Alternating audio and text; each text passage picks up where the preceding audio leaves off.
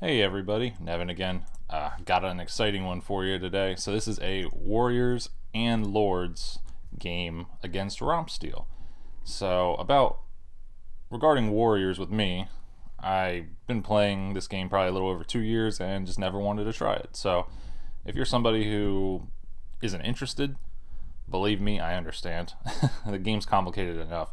But if you were just kind of wanting to see how it played a little, or even if you don't know how it plays at all, I'd say give it a watch. You might see something that might kind of catch your interest, because I think in this game in particular, this expansion was used pretty much to its fullest.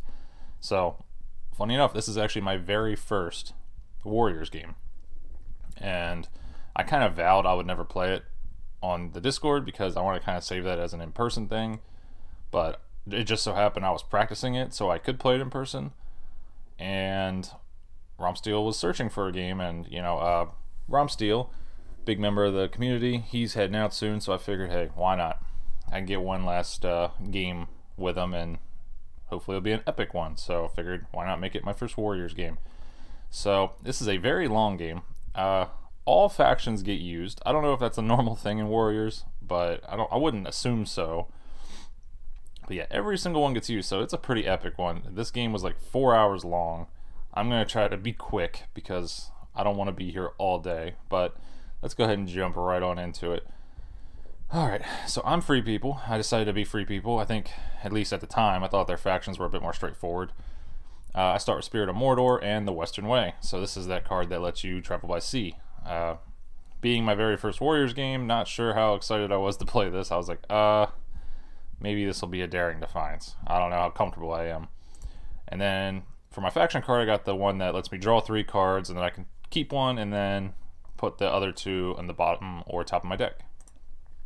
I'm probably not going to go super in detail of all the cards we draw, or for at the very least Rompsteel, because again, this is a very long game, and yeah. Monsters Roused and Captain of Despair. Captain of Despair is very strong turn 1, but of course that depends on if the Fellowship decides to come out of hiding. And he gets evil things, so he got a spider card, so he probably wants to bring them spiders in. Okay, allocates. Whoops. I almost didn't mute it. Those dice were gonna come knocking. All right, allocates 1 eye, rolls pretty much the perfect turn 1 roll, and 1 more eye, and then Gandalf rolls an eye, as he does. So they move Isengard to war. I move the Fellowship, safe. They bring in the Balrog instantly. Yeah, when you roll that many musters, why not? And then I muster the elves down 1 step. They draw Shadows Moving. Yeah, none of the cards were playable. I mean, Monsters Roused was, but does that really count? And I do the standard moves. He brings in Saruman. I muster the elves all the way to war because... So yeah, I saved that will last in case he mustered Sauron to war turn 1, and then I didn't want to give him just the Black Captain by mustering the elves all the way to war. In Lords, mustering the elves to war as soon as possible is usually advantageous to you. Sauron's only 1 muster away, elves are, 3, so it's nice to be able to react to him when the opponent decides Sauron's getting into the action. And then right away, Rompsteel brings in the Dunlendings, which makes sense. Get that die. I get Elven Cloaks and the Red Arrow, but really good draws. Unfortunately, I already moved Edoras, but what can you do? Still take the muster, but again, so these are expansions. So these are both the expansions. So the odds of Rohan being activated are very, very, very low. So Red Arrow is actually not a great card.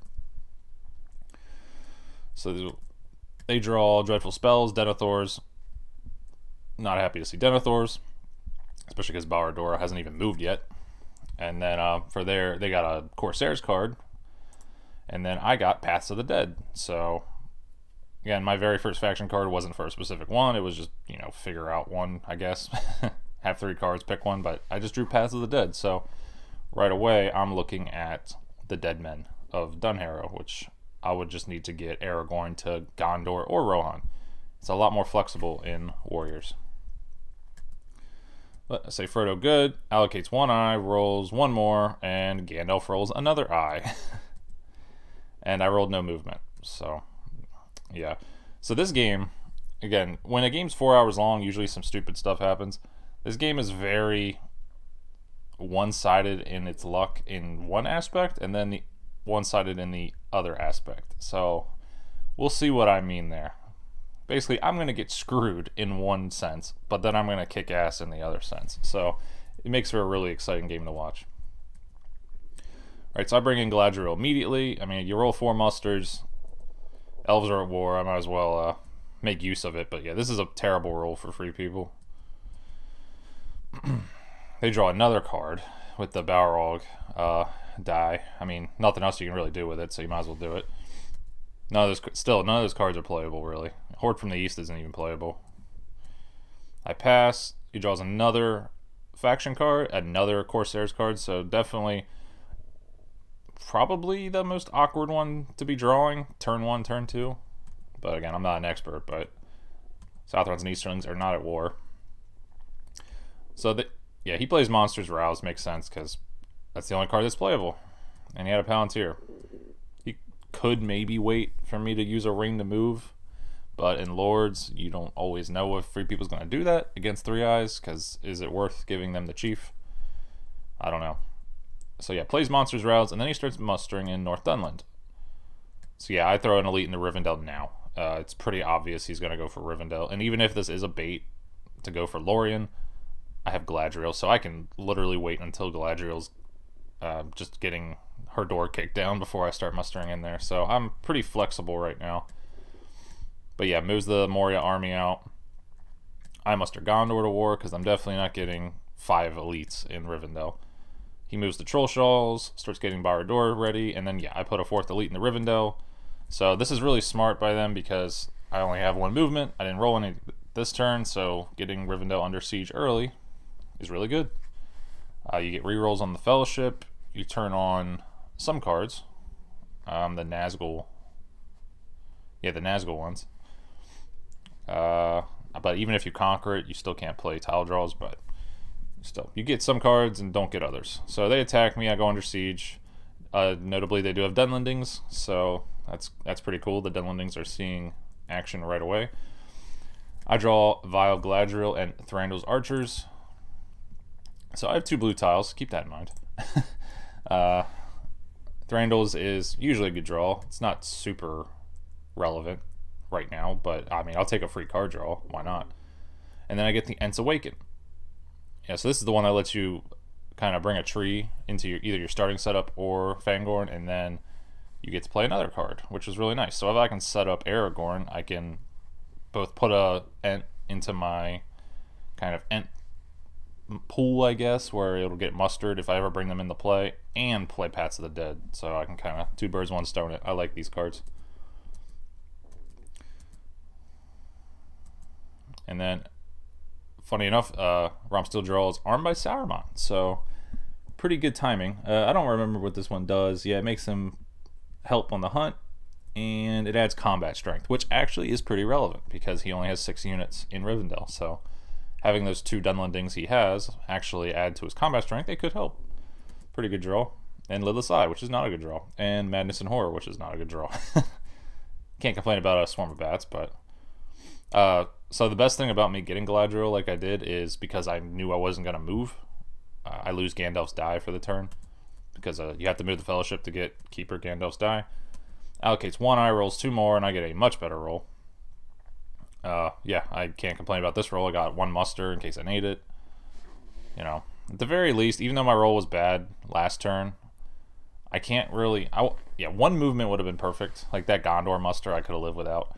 But yeah, being able to take advantage of me putting the Elves to War turn 1 was nice.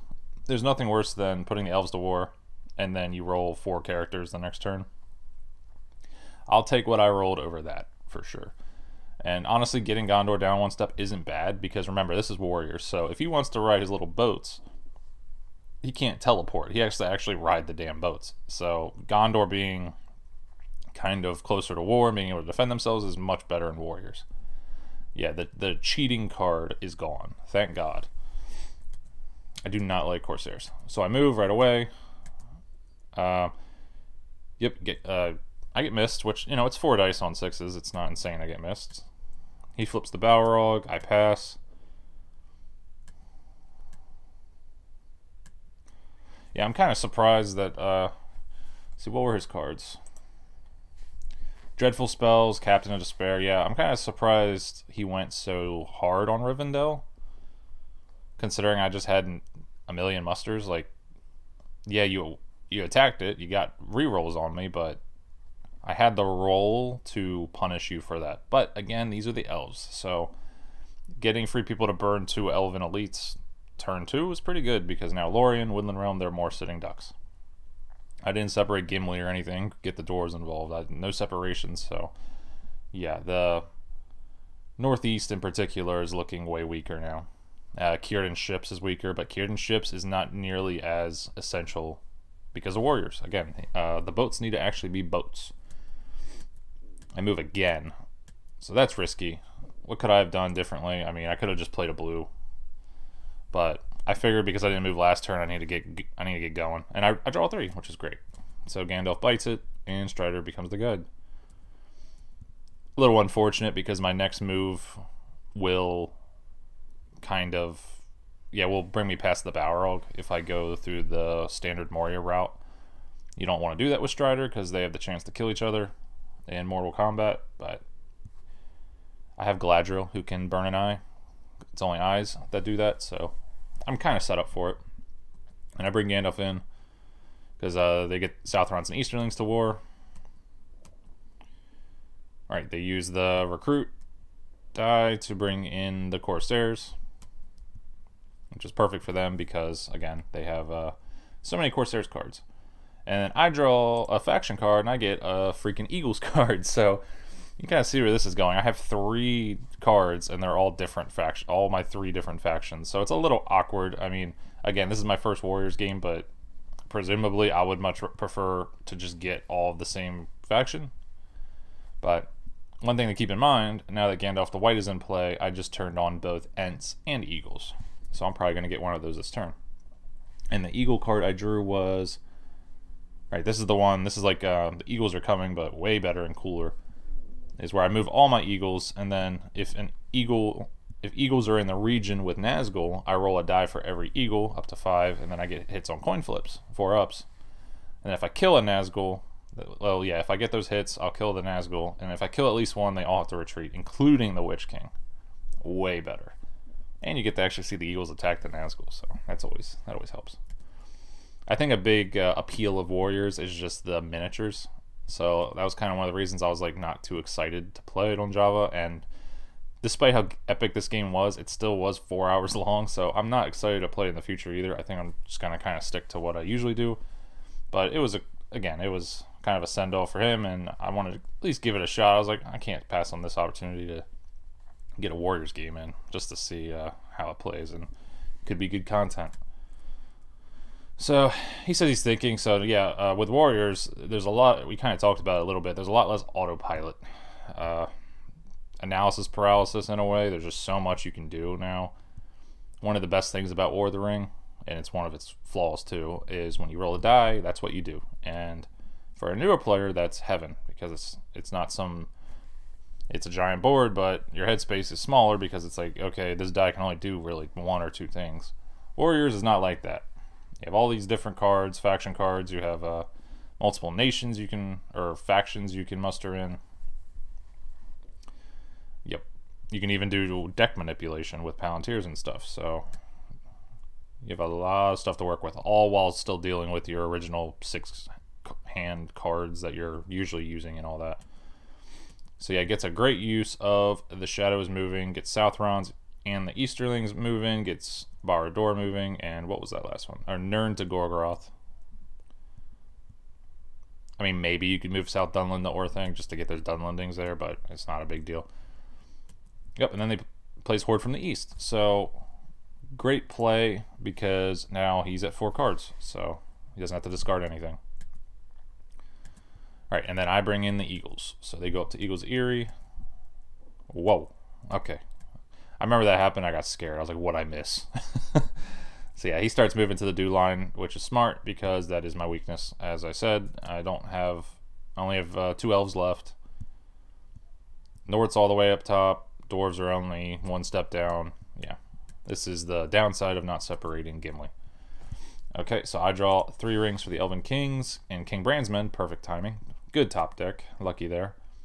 He draws another Corsair's card. Orc Patrol and Orcs Multiplying. Lots of Orcs. Orcs Multiplying. Hasn't moved Dol Guldur out. Yeah. That's a really... So King Brandsmen is really good, but Orcs Multiplying again is also extremely good. So we both got pretty lucky on our strategy deck draw.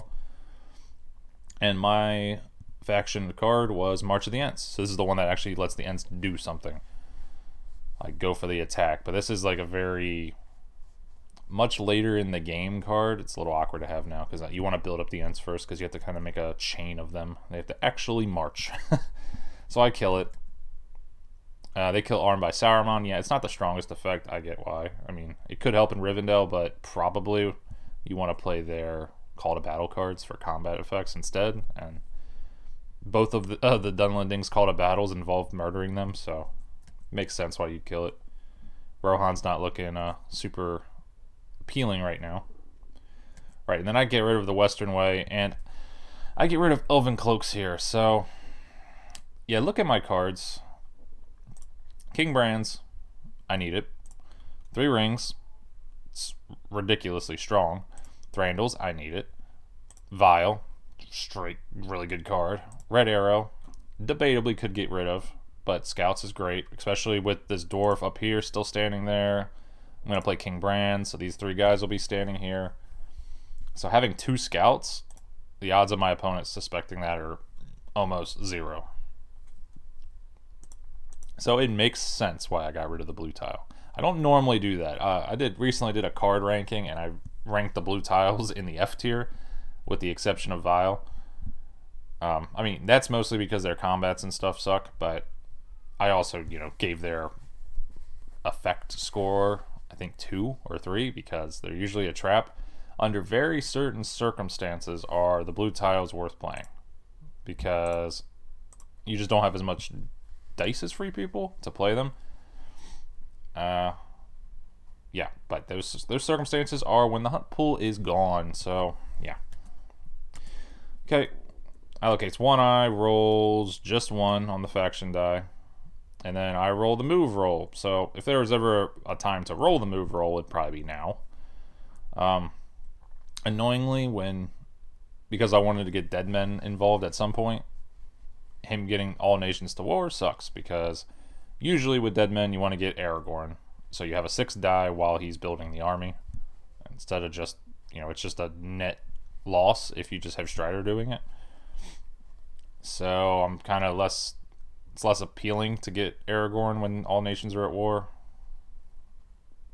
Right. And also, considering my role, considering he's knocking on the dew line, I kind of need musters right now, or Palantirs. So I burn the will. I play King Brandsman immediately. I agree with that, and I get Path of the Woses, worst card in the deck. It happens. Alright, so he moves Nazgul. I think mostly just to get an extra reroll in the Fellowship and to get that Easterling army hurting a little more. I would say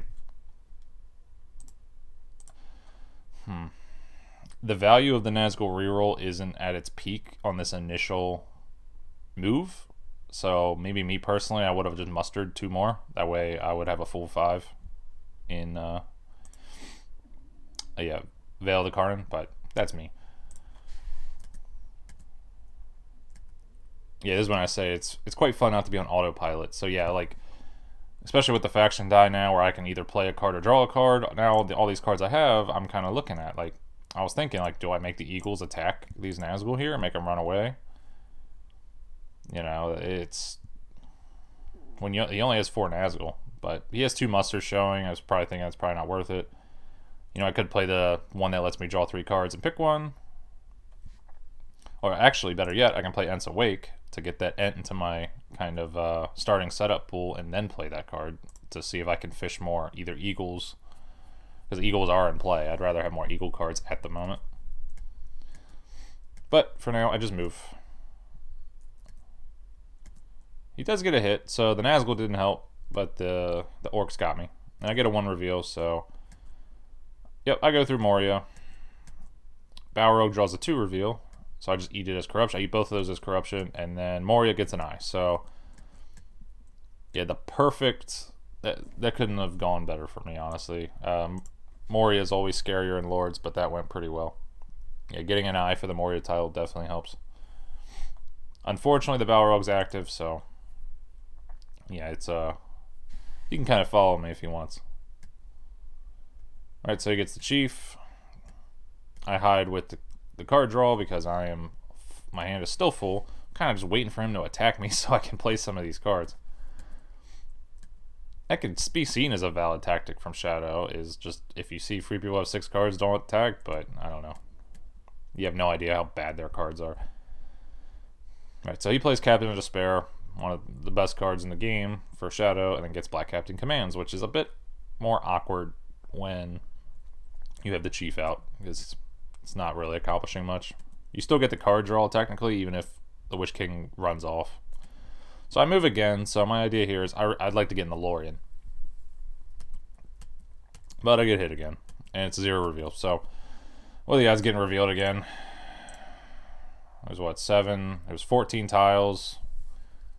6? Yeah. 6 out of 14 to get revealed again. Pretty unlucky, because I actually really would have loved to get in the Lorien this turn because of Captain of Despair and my corruption. Again, in expansions, you can be a little slower, and yeah, I don't like the stronghold system in this game. I don't like how if you just get unlucky with reveals, you just can't visit Galadriel. It's really kind of annoying. If it was just bad luck, it wouldn't be as annoying, but considering there's tile draw cards and Nazgul Search, Nazgul Strike, where they can just 100% reveal you, it makes getting into strongholds, which already sucks because you're giving up movement to do it. Like, there's so many downsides. Yeah, free people just has so many downsides in this game, and we're going to get into that later because some of them don't make sense. Alright, so he brings the spiders into play. Makes sense because he has that 1 spider card that lets you draw a hunt tile if you play it. So the strongest one. Unfortunate for me. Again, being in Lorien wouldn't be a threat. Draws another faction card, probably hunting for more spiders. Gets Death to the Forgoil, which does not help because it's just attack an army with Gondor or Rohan units with the Dunlendings, which he's not doing. So there it goes. Right, so here I play the Ents Awake. So I get 1 Ent for my starting pool, and then I get to draw 3 cards out of my faction deck. So I draw We Need Only Wings, which it's basically Gwahir the Windlord after killing an eagle. Father of Trees, which lets me just recruit an Ent and then bring all my Ents back to the Entwood, which is irrelevant right now. And then I get the same card, the draw 3 card one. So definitely take the We Need Only Wings one, and then those other 2 go to the bottom of my deck. Yep.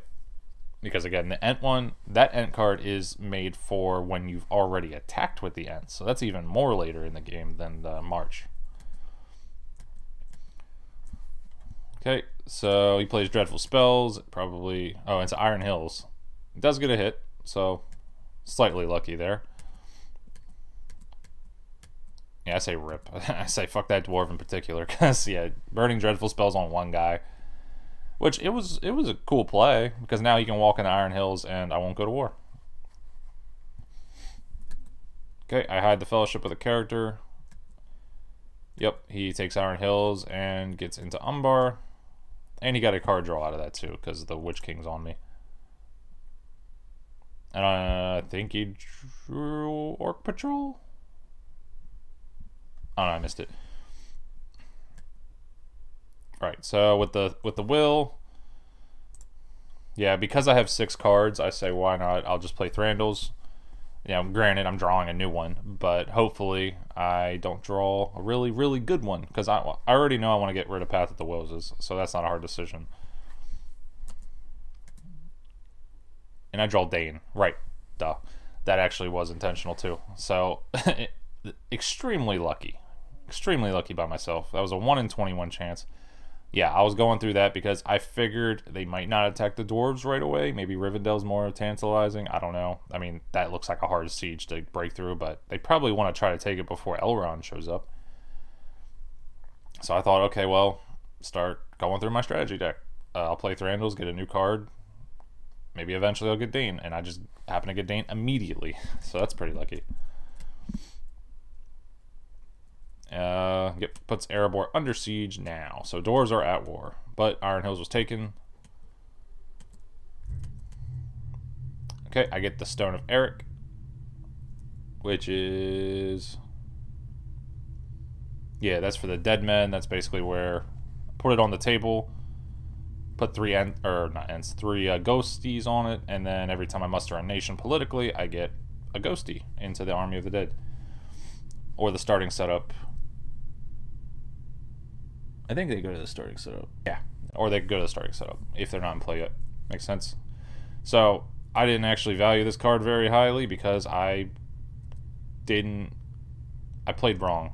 I haven't done it yet. I think I do it once and then I get corrected later. So we'll see that when it happens.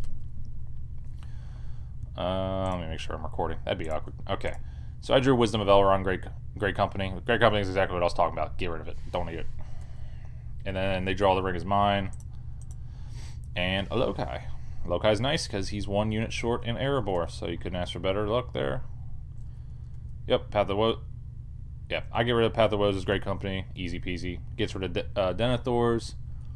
Probably Madness and Horror. Oh no, he had 6 cards. He got rid of a faction card.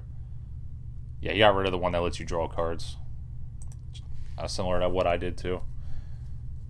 Yep, so I have 2 Eagle cards and 2 Dead Men cards, so pretty consistent at the moment. Right, allocates 1 eye, rolls 3 more, so rolling a lot of eyes right now. And I rolled 3 characters, so yeah, it's not my play style to run, and I certainly will not because I hate doing it. So the game's trying to get me to, but yeah, he's rolling the eyes when it matters. He has so many dice that rolling 3 eyes is actually really good for him. It slows me down, and he got plenty of attacks to kind of work his military slowly, and yeah, it works out pretty well for him. And the Balrog die has not failed him yet, but Galadriel hasn't failed me either. Gandalf did actually nothing, which, yeah, it's one of those things.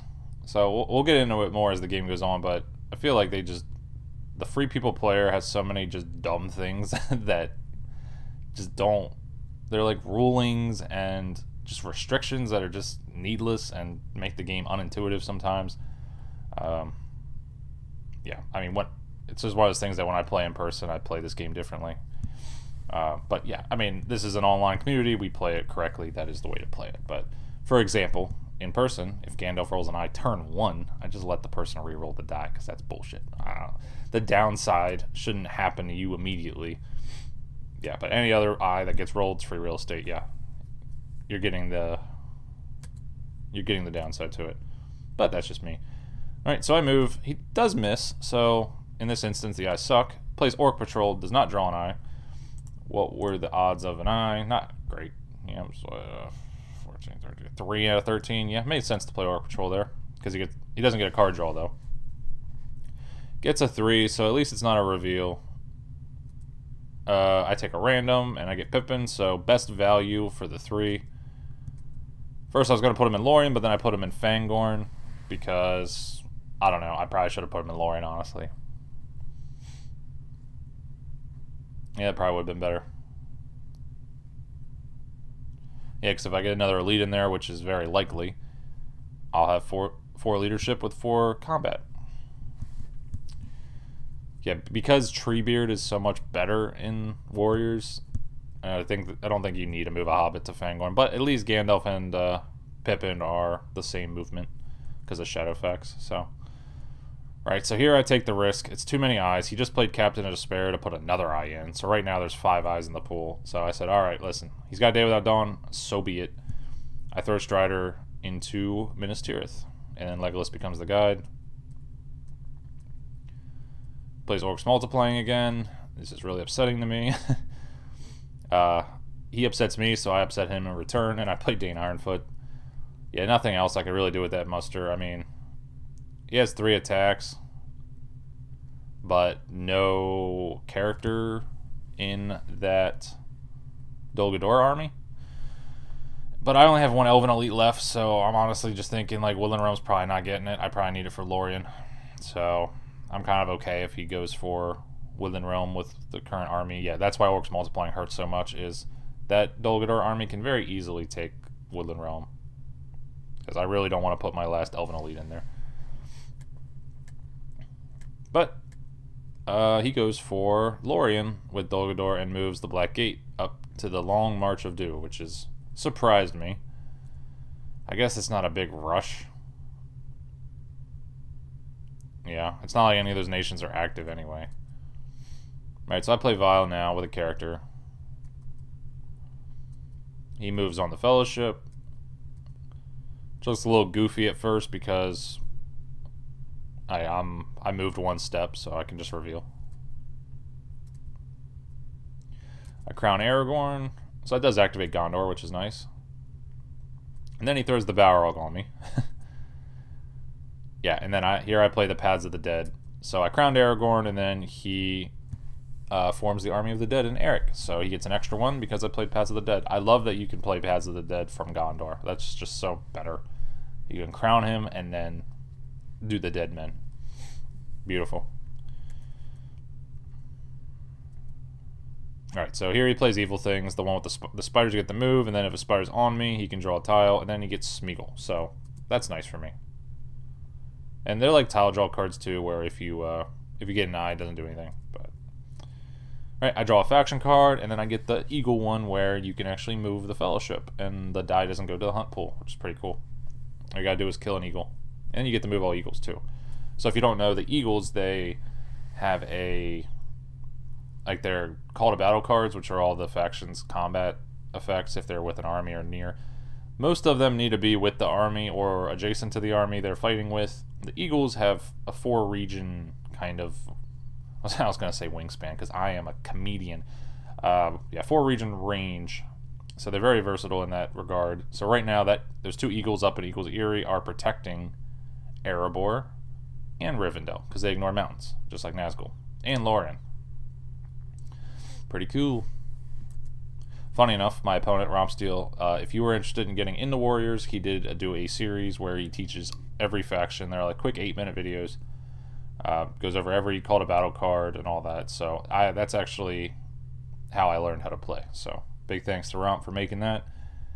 Yeah, watching people play it like with the actual board, you know, it's nice, but we play Java enough. You know, I've been playing it for a couple years.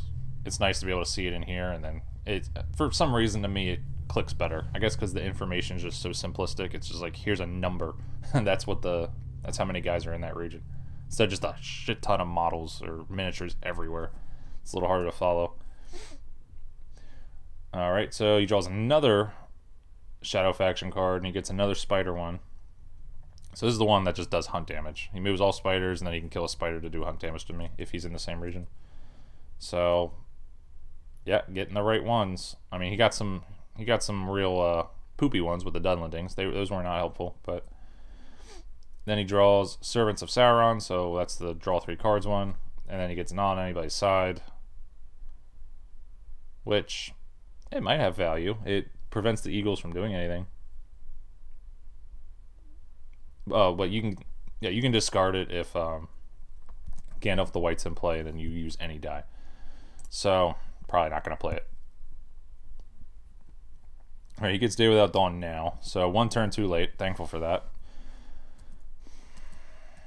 And I get In Long Swift Lines. So yeah, this is a fantastic card. I'm really happy I drew this right now. So these are one of the cool cards that I like, make me like this expansion so much. Basically, I play In Long Swift Lines. I play it on the table. I put 3 eagles on it. Every time I play another faction card, doesn't matter. Could be Dead Men, Eagles, Ents, doesn't matter. Could even be the one where I draw 3 cards.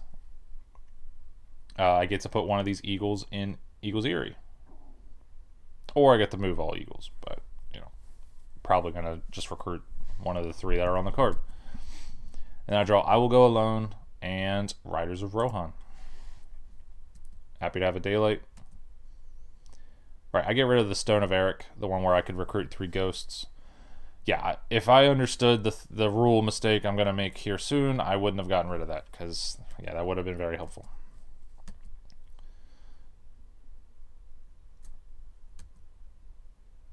Yep, so allocates 1 eye, rolls 1 more, and then I roll pretty good roll. Galadriel is gone, but she didn't roll an eye, so I'm happy with that. When you play Lords, just the mindset you should have. I mean, you should overall just have a more positive mindset. I would recommend it, but again, it does feel bad if you bring a keeper in and they roll an eye immediately. I understand that's upsetting, especially like with his Balrog, which just will not roll a freaking star. He's had it since turn 1, but usually you bring in the keepers to get their ring effect and their mustering effect. Oh well, Galadriel's. Elrond's effect is kind of irrelevant usually. He gets some scary sudden strikes. That's about it. But yeah. So I'm not upset to lose Galadriel's die, but thankful she didn't roll an eye. Interesting. So yeah, I burned the will to muster in Woodland Realm. So I changed my mind. That's kind of surprising considering... Right, so I remember this. So I drew I will go alone. So the plan was... Yeah, the plan was separate somebody into Lorien. And then I was just going to do that manually. Right. Yep. Okay, yeah, I was going to do that manually, and then I was going to play I will go alone to get somebody in the Woodland Realm. So I'm getting rid of a lot of corruption doing this, but military-wise, Woodland Realm's going to be 7 health. It's going to have a companion in it.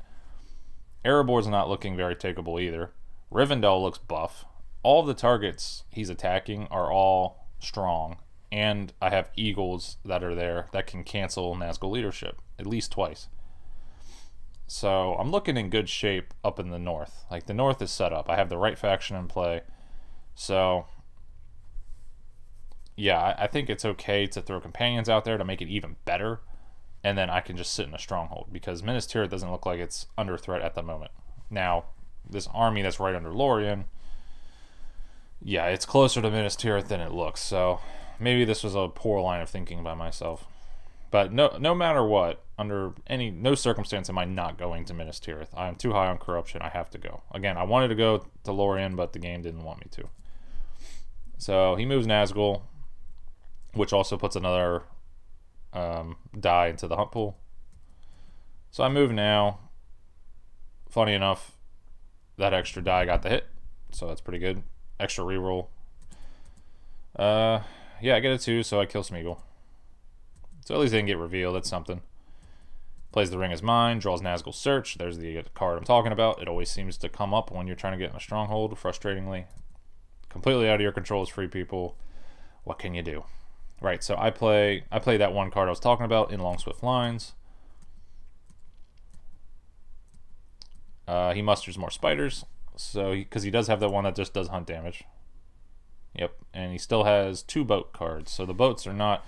The thing with the boats is you kind of have to bring more in before they're useful. Like, he can only transport half that army right now, or a little over half. It's only 6 units. So he needs to get 5 boats before he can transport all 10. It's a little awkward, but once those boats are in combat, you feel it. Alright, so I move again. Alright, the reason I moved again is because I want to get in the Minas Tirith. Hits me, it's a 1. So I pick a random here. It's probably dumb. It's a 1 and 4 to get a... Yeah, it's a 1 and 4 to get a Hobbit, so I probably should have just eaten it. I just didn't want to go up to freaking 6 corruption, because every corruption that I eat on Frodo is another turn I have to spend in Minas Tirith. That was the kind of mindset I had behind it, so I'm like, do I want to... This is a whole other turn I got to spend in there. Or do I just take a companion? So Legolas bites it. Alright, he moves Gun to Bed towards the northeast and moves the Blackgate army north. So, even though he did draw Nazgul Search at the perfect time, annoyingly, he did burn all of his die that he could use it for. So I did notice this. I noticed he had no characters, no Palantirs, so I told myself mentally, do not use a ring. Whatever the hell you do, don't use a ring right now. So that whole plan of separating somebody to Lorien is not happening because I had to move enough to get in the Minas Tirith. I want to do that as early as possible. So he attacks Old Forest Road, plays Swarm of Bats against Scouts, so likely both of us had those cards. The rivalry, oldest time of these two cards. You know, we're both 6 cards into our decks, maybe more because of Lords. I think they added 2, so we're actually 8 cards in. Yep, so I'm probably going to get decimated. I do. He gets a hit back, though. That's actually pretty helpful. Right, so I still have those 2 regulars in the pool. I know that I'm still going. Right, this is risky. Because what I'd like to do right now is, yeah, maybe I didn't need a move when I did. I think that's a mistake by myself. When I moved, because, again, he had no die that could have punished me if I didn't. There's nothing he could do. So it would have been better if I played I Will Go Alone before he attacked Old Forest Road. And then did this muster. So I muster a regular Woodland Realm, muster a regular Lorien. Combat strength's good. He puts Woodland Realm under siege, annoyingly. So this is there was no rush for him to do that. So I was kind of annoyed at the time. I'm like, man. But, you know, it was my own misplay. But he read my mind there. And we're going to talk about that later, about mind reading. So instead of being able to play I Will Go Alone with the Palantir. So right, here's something where I make a mistake. I use a muster die to bring in an eagle. I'm pretty sure this is the only time I do this. And he just didn't catch it. So this is just me not doing the expansion correctly. You cannot do that. You can only use the faction die to do that. I think it's a little limiting. It's a little unintuitive, but what can you do? Ironically, this is just the saddest thing. Earlier that day, I was talking to my girlfriend because I was practicing the expansion. I was like, what I love about it is all those muster die that you roll as free people are no longer worthless. I can finally do something with these stupid muster dice. And then just imagine the pit in my stomach when Romp's like, later on, he's just like, you can't do that. I'm like, why? I'm like, why can't I though? I guess Kings of Middle Earth will let you do more with musters, but even then, not always. But so earlier when I was talking about the Stone of Eric, where when you do a political action to muster in a dead man, yeah, that's what I'm talking about. Had I known I can't just muster them in with a muster die, I probably would have kept that and played it. So annoyingly, because he put Woodland Realm under siege at the correct time, I couldn't play I Will Go Alone. So instead, I play the We Only Need Wings card, which basically Eagle carries Boromir up to Woodland Realm. So now that is a 10 versus 8 army with Boromir in there. So it's looking not looking great. And so yeah, I kill an Eagle to do that, and then I recruit one because I played a faction card because of long swift lines. So yeah, right now technically I have 1 extra Eagle than I should. I don't really think that's going to make a huge difference in this game, but yeah, I can't really blame myself for getting some rules wrong. This expansion's very fiddly. So he puts Lorien under. He uses the Balrog die to do it and then doesn't put the Balrog in. So yeah, that is a rule with attacking. You don't actually need to bring the character into the attack. With movement, you have to bring the character that's performing the move with the character die or Balrog die. Balrog die is basically a character for him specifically. So I think later on I asked because I knew that was a rule. I didn't know if that was a rule with like besieging a stronghold, but yeah, same thing. Makes sense. So he attacks Dale from Woodland Realm. And then I play Confusion. So he rolls 2 1s and then rolls no hits. So it begins. I roll 0 hits, so I mean that's not unexpected. He presses, and yeah, the North are at war now. So he puts a whole army in Dale. So yeah, he basically said, all right, screw Woodland Realm after Boromir made an appearance. He's not having it. But yeah, now I have these 3 regulars with a leader just kind of sitting in the Vale Carnan. Definitely going to be annoying. I told him he's on the board. He got a city finally. Turn 7, he got his first point. But that's usually how these go. Right, so he gets another spider card, and then another red tile. And then gets a new Powers Rising, which is great. Figure we need all-out war, I guess. Like, look at the north right now. That's a lot of numbers up there. Yeah, people are fighting. Alright, so I get the union of all of our strength. So this is, I discard a faction card, and then I get to draw a different faction card from my discard pile. So if I could discard an eagle and then draw like a ghost from my discard pile, which is pretty cool. Unfortunately, right now I have 2 eagle cards, and I want those. So it's not super useful at the moment. And then I draw Mithril Coat and Sting, which is great, and then I get Grimbjorn, which is a little late, but I now have, I now have 2 scouts. I played 1 scouts in Old Forest Road, but now I officially have all the scouts. Yeah, this is when I ask him about the Balrog attacking Lorien. Yeah. So, yep, I declare in the Minas Tirith. I heal 1, and then the Balrog draws a tile. So I wouldn't have actually minded an eye here, to be honest. But he only gets a 1. Again, same concept. If I just eat that 1 on Frodo, that is a whole other turn I have to spend here in Minas Tirith. Don't want to. So I already took the 25% chance to get a Hobbit. Now I'm going to take the 50%, and I fail again. So it's a little unfortunate for me.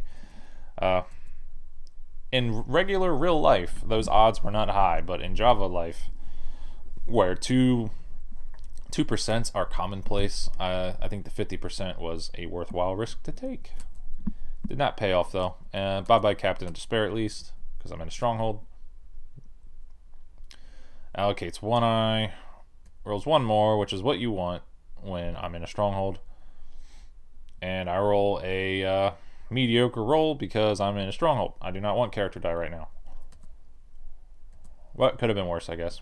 Alright, so I use the Will of the West as a hybrid. I take back Iron Hills, and then I put a Gondor regular from Osgiliath into West Rondor.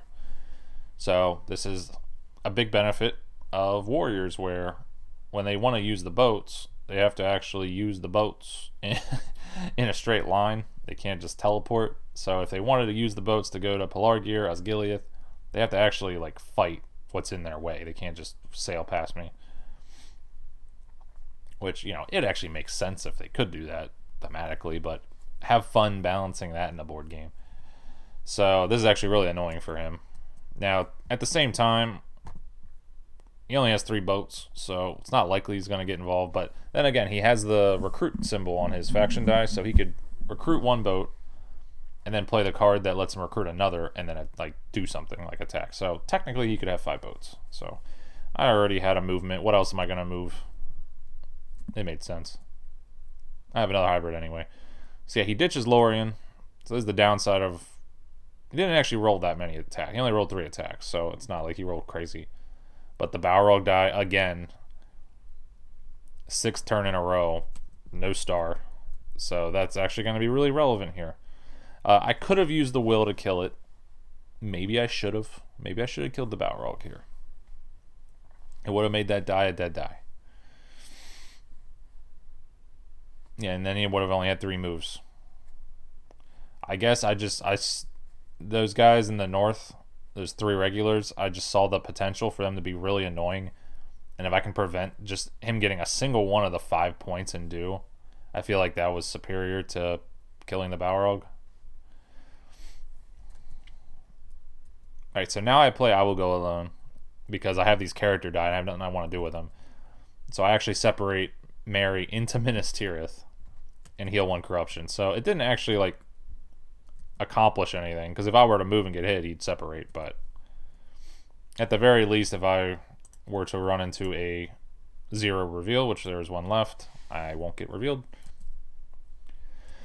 Alright, so you can see what's happening here. He's moving south, so he's coming towards Gondor. So I do the only thing I can do, which is muster them close to war.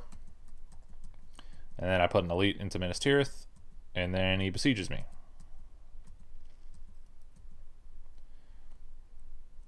Right. So this is actually pretty cool. So I noticed that he had 3 Palantirs, and he had 3 character cards. So, and the chief of the ring race is now on the fellowship, so now he can just start cycling character cards. I said no bueno to this. So I played upon the Nazgul they bore. So this is move all eagles, and then all the eagles that are in the same region as Nazgul roll. That's the one I said about earlier, where you roll coin flips for each eagle you bring there, and then if you get 1 hit, all Nazgul have to retreat, including the Witch King. So I bring all 3 eagles there, and I do get 1 hit, and it is on the 3rd eagle. So actually, yeah, that 1 eagle I shouldn't have ended up actually being a big difference because I just failed 2 coin flips. So whoopsie, but oh well, we're all human. There's a reason a lot of people don't play warriors. There's a lot of weird rules like this that make it really difficult to get into. But I do end up killing 1 Nazgul with my fake eagle, and then yep, they all retreat, and the Witch King has to retreat. So now all those Palantirs he has, he can't use because he has no character die to move his Nazgul. Now you might notice he has the Black Captain commands, but I can't account for everything. At least the move made sense, and at least it's 1 less Palantir he gets to cycle with. All right, and predictably, yep, he does bring in a boat. I pass. Plays a Loghai into Minas Tirith, because yeah, it's not the biggest army. I pass. Now he plays Black Captain and attacks Minas Tirith. So yeah, so he went from 3 potential card cycles to now he's only going to get 1, because Black Captain, he wasn't in my region when he played it. So yeah, I think the Eagle thing was a good play. Alright, so he plays no card in Minas Tirith. I think he's only attacking it because he kind of has to. But he does have those 9 orcs in North Ithilien he wants to get in, so. I play Daylight because my hand was at 5 cards. Gets no hits. I get 4. Yeah. So, 0 hits and then taking 4. Not good for the Witch King. Alright, so I do a sortie with this character die in Woodland Realm because that army is humongous. It has Boromir. I wanted it to do something. Almost completely whiff, but Boromir does get the kill. It is actually him that does it, and he doesn't get a hit back. So yeah, military is not looking very appealing for Shadow right now. It's looking complicated in every way, which is, from what I understand, more standard in Warriors. Granted, my Warriors factions haven't really made it that way. It's just kind of more so, I got the Elves to War turn 1, and then I put Companions up there, and then King Brandsmen. Yeah, that top deck of King Brandsmen really helped me out. Right, and then I recruited Dead Men into the Army of the Dead, because, so here's the thing, here's the great battle of our time right now, is I need Minas Tirith to hold. So everything's defended except for Minas Tirith. I mean, it has people in it, but it's not like a mega stronghold. And thankfully the Southrons are being kind of held against their will right now from West Herondor. It's making things a little awkward for him. But unlike the upside of having to muster all those boats is you can just walk with the boats. So he could technically kill that guy and then use the boats after. It's not only Umbar where the boats can be used. So he has some flexibility in that regard. Yeah, and then he plays New Powers Rising. Sure, you probably want to play it at some point. Those 5 Uruk-hai are useful, can help reinforce Rivendell with a cheeky Shadows Gather. I don't know if Rivendell's even a target you want to take, but you've already invested so many units up there. You should probably try. You can take 4 health strongholds more often than you think. It is just awkward to reinforce. So annoyingly, I get the stupid draw 3 card again for my faction. So now that I know you can't muster factions with a regular muster, I now realize that the cards are basically everything to the factions, which is a little annoying. I don't like having to rely on a deck to be able to do things, but is what it is. At least it'll make every game different. But nothing like building up a 5 or 6 Dead Men of Dunharrow army, but all of your Wraiths of Fear are all at the bottom of the deck, which is something I already knew going into it, but now realizing that getting units in that army are really restrictive, yeah, makes things a little little more complicated than maybe they needed to be, but that's my opinion. So I draw Long Battle, Fear Fire Foes. So Long Battle is one of the Warriors cards where I can just get rid of all faction figures in a region that I'm currently fighting in. Yeah, so it says choose a region with a Free People's Army with leadership. All shadow faction figures in that region are eliminated. So technically, faction figures don't get eliminated if an army's on them. I think spiders and Dunlendings do. Or sorry, no, they get killed if they're with an army, a shadow army. So I think the best use case of this is being in a besieged stronghold because we're technically in the same region. So yeah, I think this is like the Long Battle is the anti-Corsairs. That really screws the boats. Yep, and he gets the good card. He gets to just take a card from his discard pile and get it back for his factions. Then he gets War with Sorrow and Toil and Shadow of Dolgador, so at least War with Sorrow and Toil is not doing anything. I heal one more corruption. He does allocate an eye. Rolls no more, so again, yeah, this is going to be a theme. Getting the perfect rolls for the situation, my opponent here. So yeah, I'm in a stronghold. I don't want to move on. How many dice is this? 3, 6, 7, 8, 9, 10. 10 dice, rolled 0 eyes. Yeah, unfortunate for me. And Balrog is still giving him results. I was getting a little triggered at this. That's just the nature of Lords sometimes. And then I rolled this, so this is really bad. I can't think of a worse roll to get in this situation. Yeah, maybe you start moving. I don't know. He did only roll one eye. Maybe you just read the writing on the wall and just say, all right, well, I'm not staying here this turn. That's probably what I should have done. But look, he's at 1 point.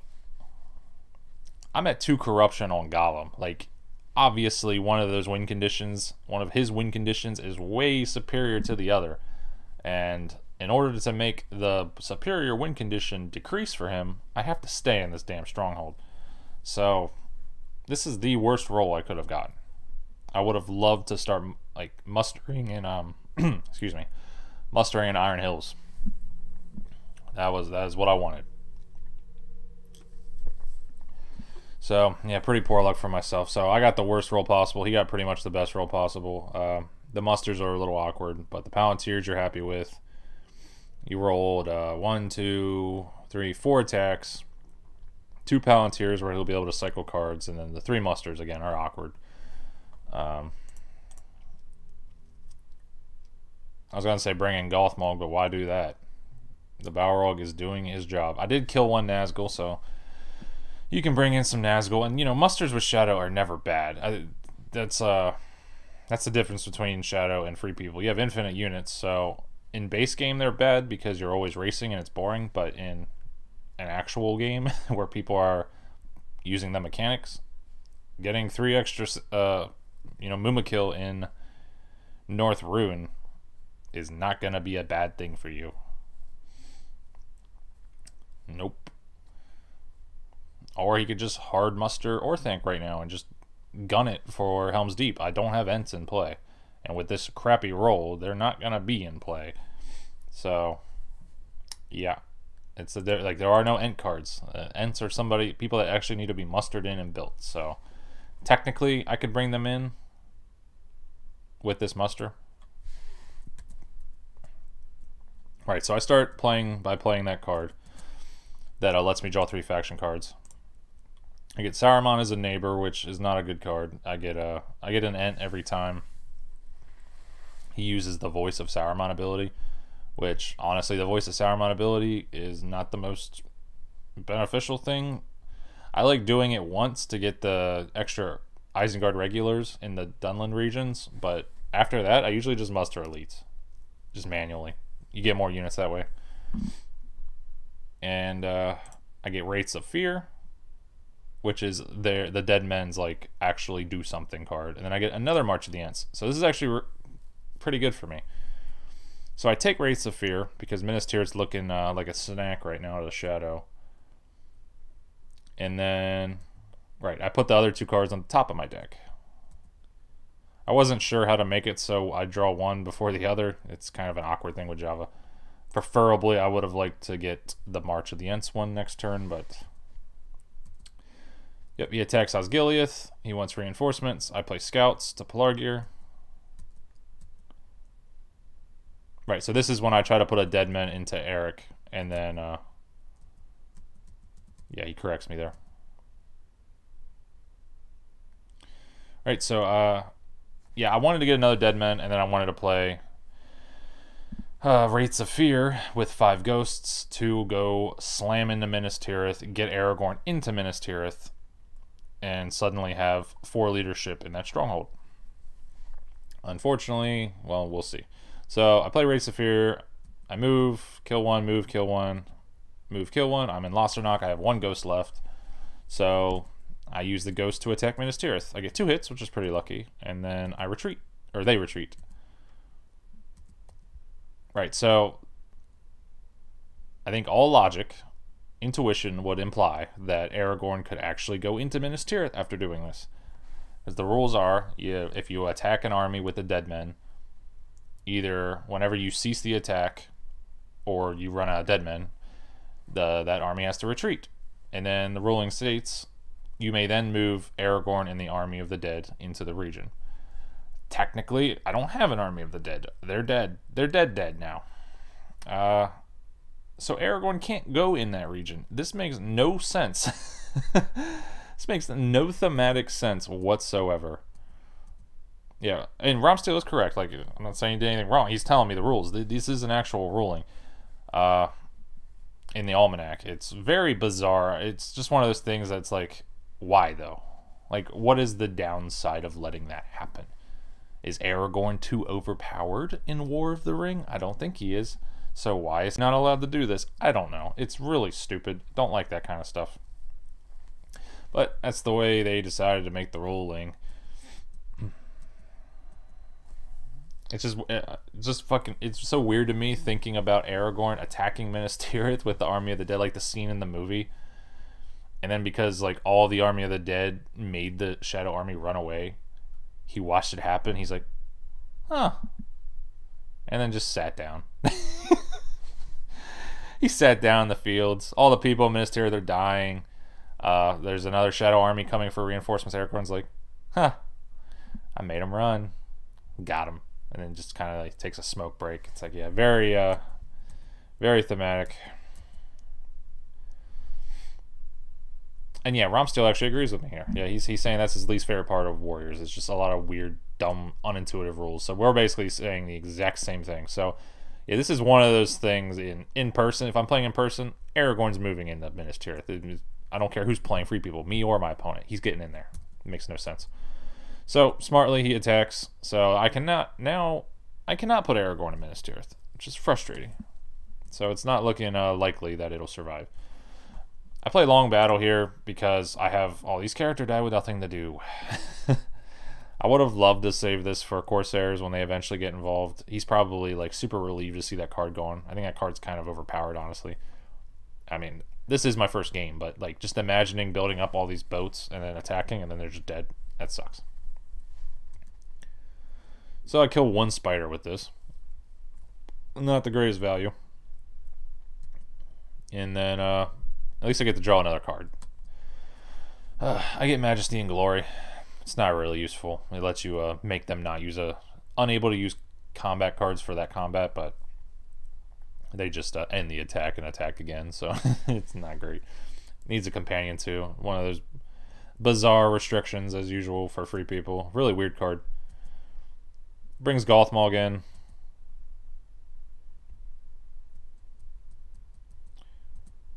Right. Brings another spider in. I say as a joke, I hope he's got his red tile combats ready, which you would never play that, but I like to be funny. Musters an elite in Minas Morgul. Plays the one that lets him take something from his discard to his hand. And he decided to take Evil Things, which is the one that lets you draw a tile with the spiders. So yeah, best use of that card, honestly. I can't think of a better use for that card than getting that hunt tile draw card back. Alright, so I draw a card 2. I get March of the Ents. So, by the way, the dead men are done. Like, they're gone. They did what they could.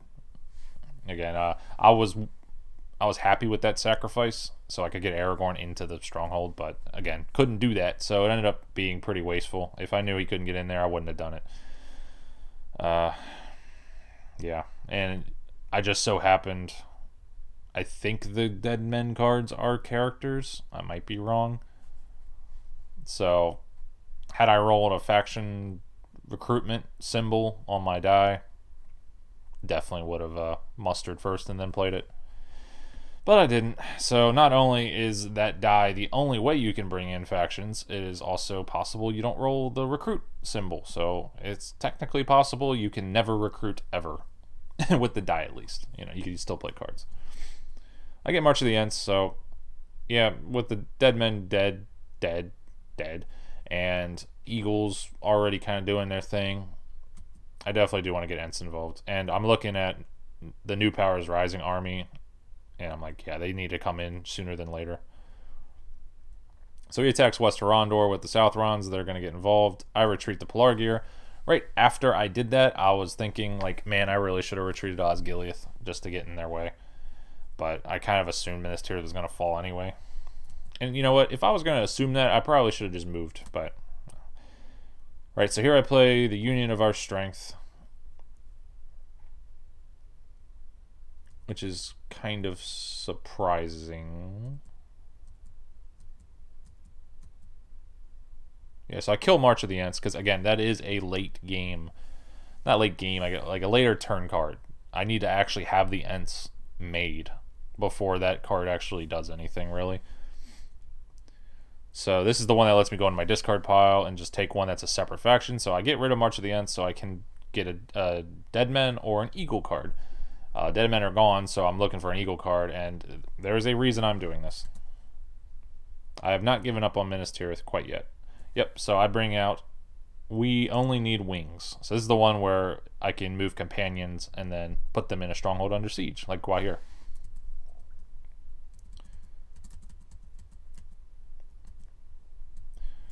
So he attacks Minas Tirith. I don't know if he knew I was trying to do this. It's possible.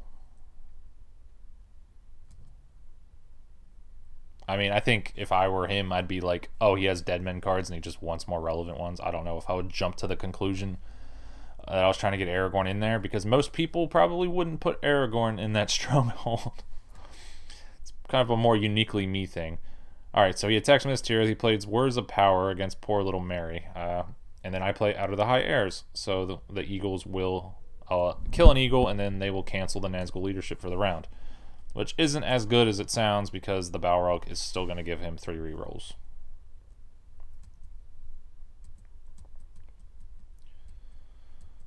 So it rolls 1 hit. I roll 3. No, sorry, only 2, because Mary was Words of Power. When I have a Hobbit in a stronghold, I don't think they're getting Words of Power. I don't know. My brain didn't connect that he would play that. Clearly, he's cycling because he has 2 Palantirs. He wants better cards to play. He can't play a Sealdor's Bane right now. He can't play Nazgul Search. So all the character cards he has right now are unplayable, including Words of Power. Or sorry, One with Sorrow and Toil. He does press though, which is surprising, but he does have that big Southron army coming up. Plays Day Without Dawning or Relentless Assault. So yeah, makes sense because he wants to reinforce. And I play Shield Wall. Alright, so because I still have 2 Eagles there, I actually predicted that now that he knows I'm canceling his leadership, he might not play a leadership card. That's probably not entirely true because the Balrog is just giving him so much value right now. So I was probably just getting in my own head there, but I kind of assumed a Relentless Assault or something like that would happen. Something for the combat rolls, so I figured let's play a Shield Wall this time instead of another Eagle canceling one. He still takes the full 2. Rolls completely awful. Only gets 1 hit, so... And I get 3 again. So yeah, I'm rolling extremely hot.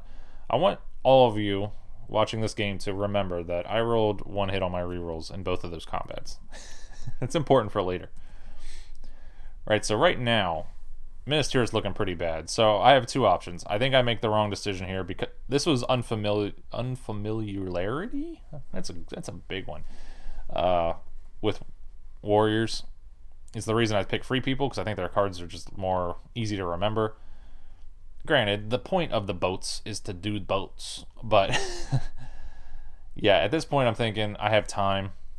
If he has Shadows Lengthens, so be it. It's not the end of the world, whatever, I guess. I'm not going to lose sleep over it, but at least that card's burned. So I have two options. I could either attack, I could sortie out right now. I don't have any cards to play. Right, if I had like a Daring Defiance or Daylight or even a Brave Stand, like anything that would reduce the ouchers I'm about to receive in return, I'd probably do that. But in hindsight, it's good I didn't because of how these boats work. I decided to play We Only Need Wings, kill another eagle, and then Aragorn is now in the stronghold. And I finally get the last muster with In Long Swift Lines, so I get another eagle in Eagle's Eyrie. And yeah, here he plays Ships of Great Drought, which lets you not only move but also attack. So this is bad. So Minas Tirith is fully reinforced by the boats. This is canon Minas Tirith. This is exactly what actually happened. Aragorn did not apprehend those boats. He was taking a smoke break in Lossarnoch, as we discussed.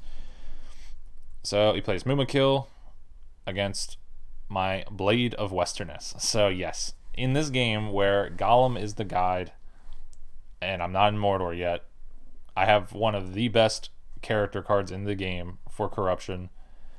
I decide, who is this? Merry? Yeah, Merry is going to try to kill the Witch King. We're going full cannon here. Aragorn arrived with the dead men. He was a little awkward. I guess an eagle just had to get him in there because he forgot. But he's there now. And Merry's going to try to kill the Witch King. And I figured if I can kill the Witch King, Shadow's actually in terrible shape.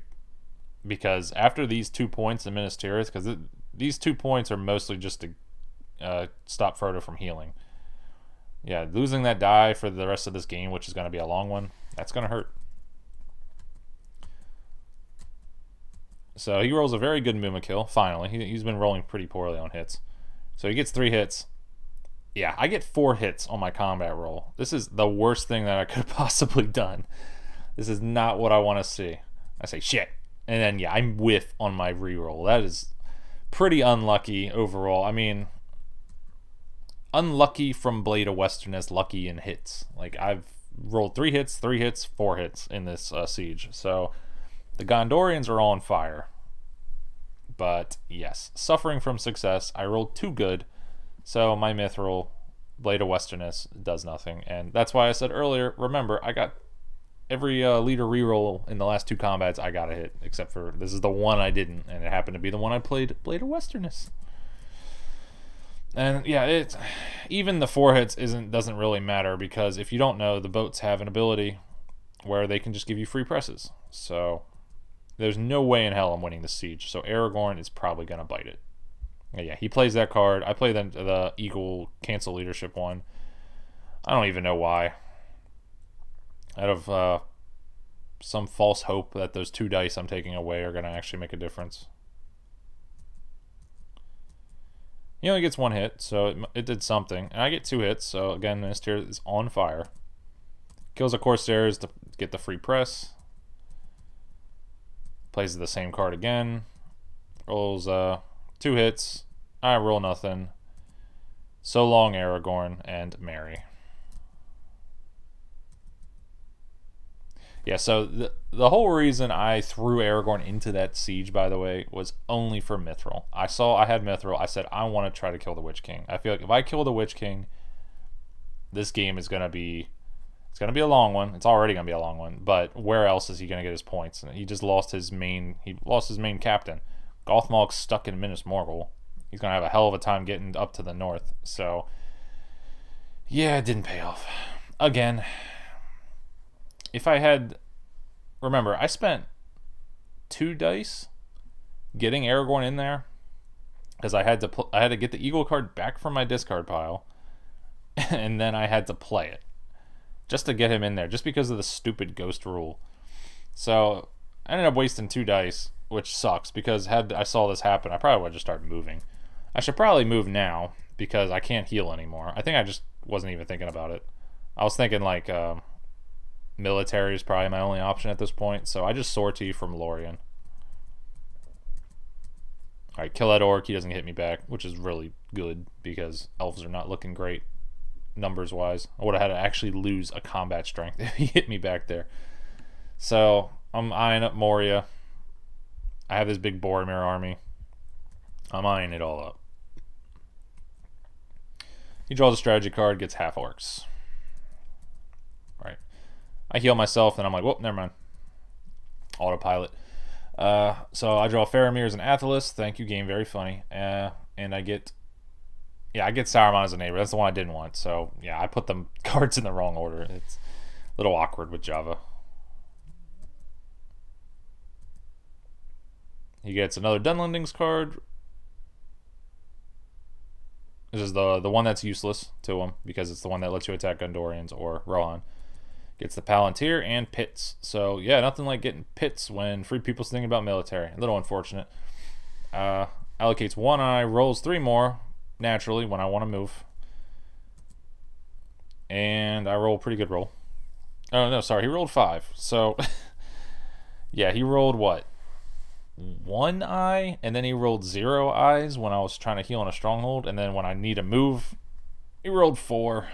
Yeah. It's consistent. It's been consistent, and it will remain consistent. So, at the very least, the damn Balrog die's gone, finally. Turn 9. Okay. Right, so I muster in the Ents. So the Ents are in Fangorn. I have 3 of them because of that card I played earlier.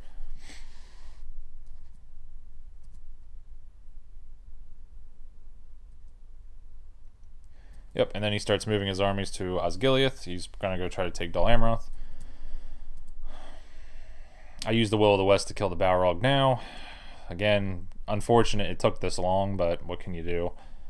That siege definitely would have went differently had the Balrog not been there. I'm pretty sure I would have still lost because of the Corsairs and their free presses. Like, that's just like 30 dice he's just throwing at me.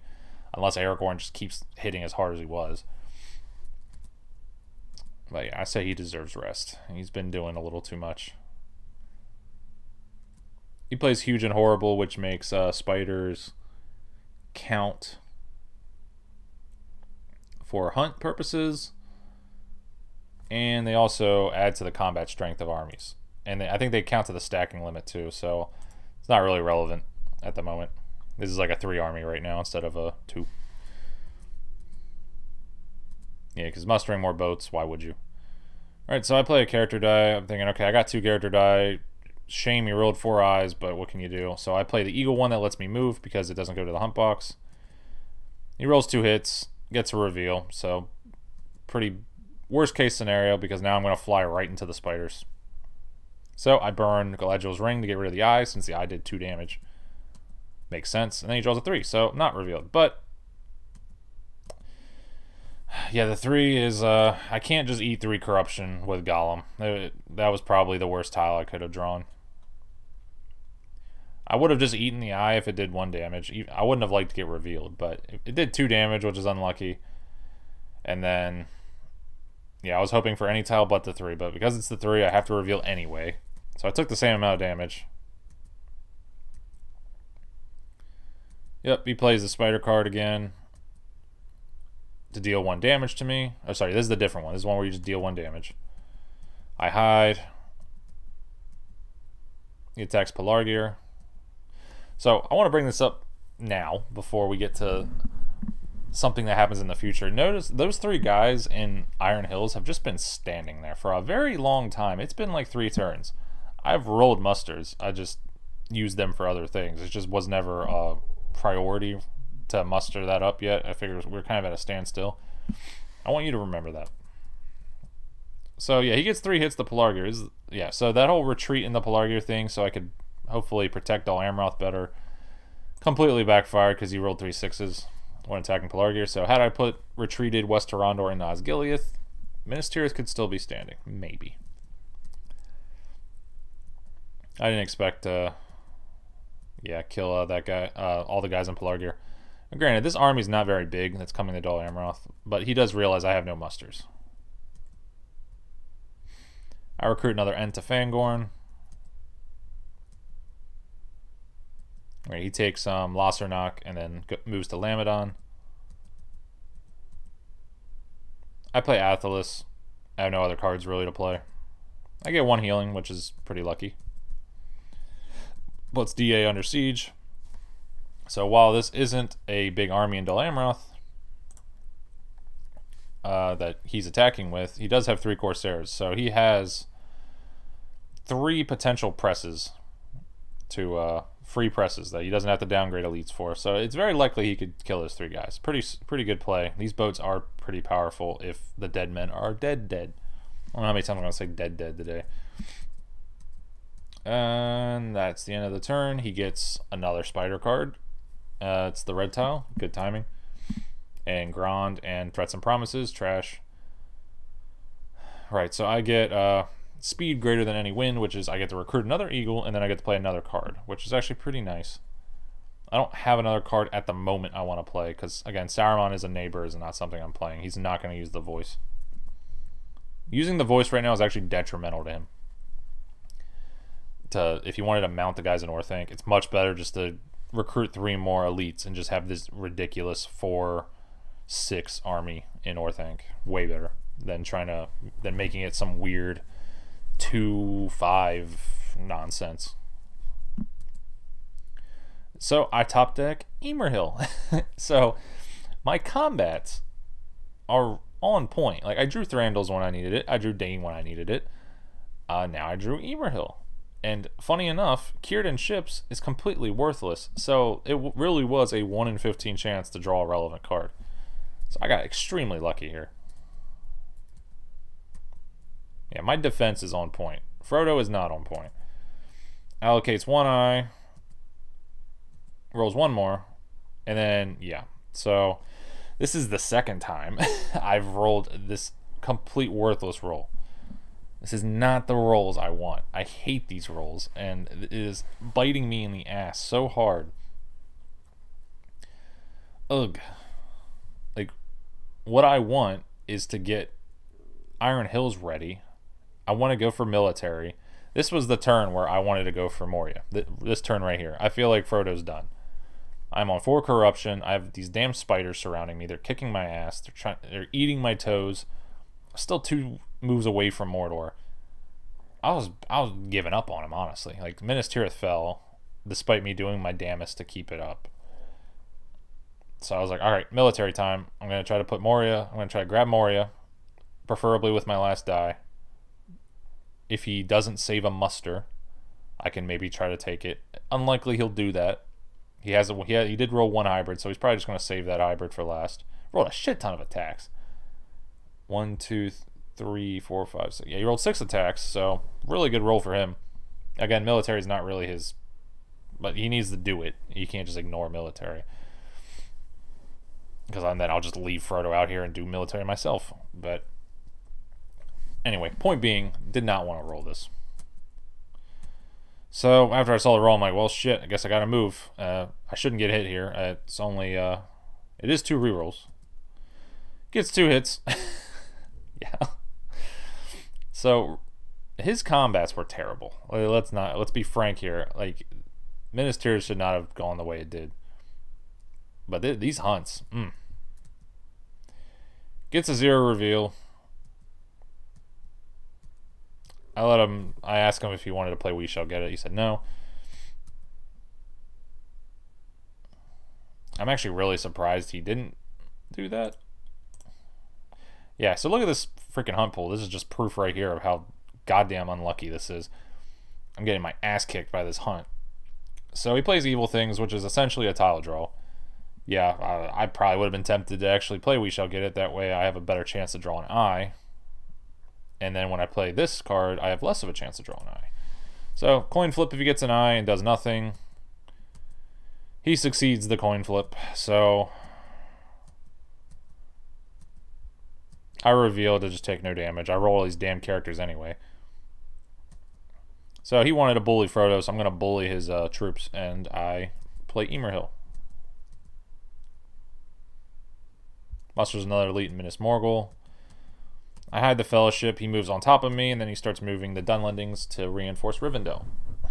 Which, yeah, we have assumed he was going to do. Now, notably, I'm actually going to, like, wait as long... Oh, let me rearrange here. I'm going to wait as long as possible to move the Fellowship again, because I want him to kind of awkwardly keep that army on me instead of moving them closer to reinforce. So I start passing. Yep, he kind of like, so yeah. So remember at the beginning of this turn I said, this is the turn I want to go military. Yeah, he put those Dunlendings in Moria instead of Rivendell. So all logic would point to going for Rivendell, because realistically, Lorien's not that much better. It's 6 against 8. And Gandalf can get involved potentially, but I mean, you already have a giant army in Rivendell. I figured reinforce it, but just so happens the turn I was thinking about military at the end of the turn is when he defended Moria. So I was like, well, that's unlucky. And now I'm not saying he did it by accident. He probably saw that the corruption is so freaking terrible for me that he should defend his strongholds. Makes sense. Plays half-orcs in Rivendell, so he is going for Rivendell still.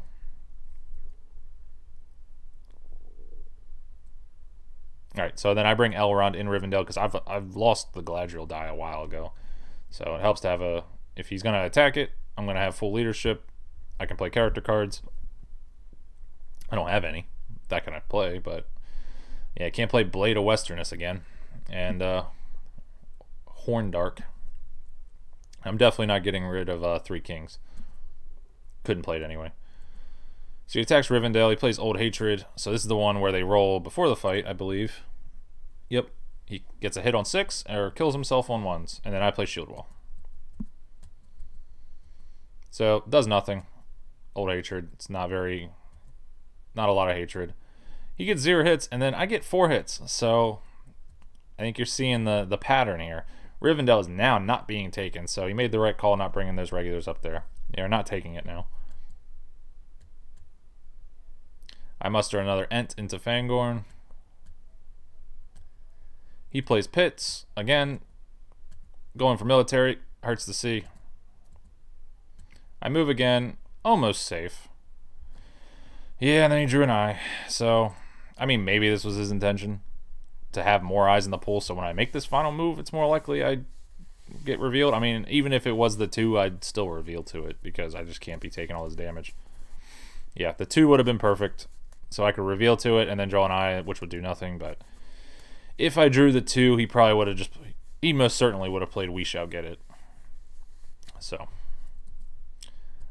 I get an eye, take a damage, reveal, I get another eye.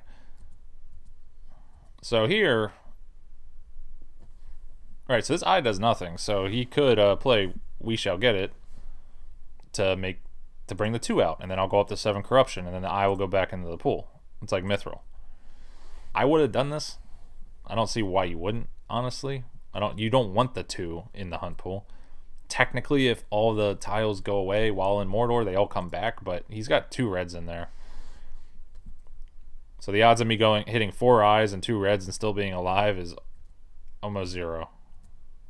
Oh, I'm sorry, he does do it. Yeah, my bad.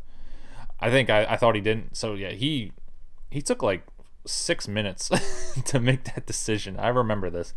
I was like, because I remember sitting here like, man, he's really thinking about this. I was like, I'm like trying to do the mental math in my head. Like, what am I missing? Is there some like mega amazing play that can happen if he leaves the 2 in the pool? Am I missing something? But no, maybe I am. But right, so I remember thinking, right, this is what I remember. So I thought the reason he didn't do that, why he thought so long about it, was, and I'm sure I'm correct because he has a Seal Doors. There it is. So yeah, if he lets the eye rock, and then he plays a Seal Doors, and then I take 2 damage because he'll draw the 2 guaranteed. But then all the tiles will go back into the pool. Definitely the wrong decision. When on minute like 4 of his brainstorming, I was like, yeah, I don't know why you do that, because yeah, putting the 2 zeros, all the 1s back into the pool is gonna be way worse for Shadow than Free People. Yep, and then he plays Craft of Shelob to put the red Shelob's layer in. So we are officially in Mordor, looking terribly. He gets Ring Wraiths are Abroad and Hill Trolls, so he top decked Ring Wraiths, which is very relevant here soon. I get Wraiths of Fear, which is nothing, and I get Horn of Gondor, which is nothing, and Help Unlooked For, which is also a top deck that is very relevant. So the top decks have been very strong this game. Accidentally drew an extra one, then undid it. And I say, Godspeed, little Bobbit. You got this, Frodo. Allocates 1 eye, rolls 1 more, and I roll just 2 movement, so I hide immediately. So I had to hide. Okay, so I had to hide because breaking Lord of the Ring. Honestly, maybe I didn't, because he's gonna be able to play those cards. Just like, even if he doesn't play them right now, he's gonna play them eventually. So this is probably a mistake. I probably should have thought this through better. With this roll that I just rolled, I'm like, finally, this is what I needed. I'm going, right after I hit, I'm like, I'm going to muster in Iron Hills, and then I'm going to play Help Unlooked For. Yep, they'll only be rolling 1 die. I'll be rolling 4 with a leader. Definitely am going to be able to take it. Dwarves are at war, obviously. So this 3 regular army combines with that Erebor army. Or no, it'll be a 3 regular, 1 elite army combining with the Erebor army. Oh my god. The show is on. So I'm like, this is exactly what I need. He flips the Witch King.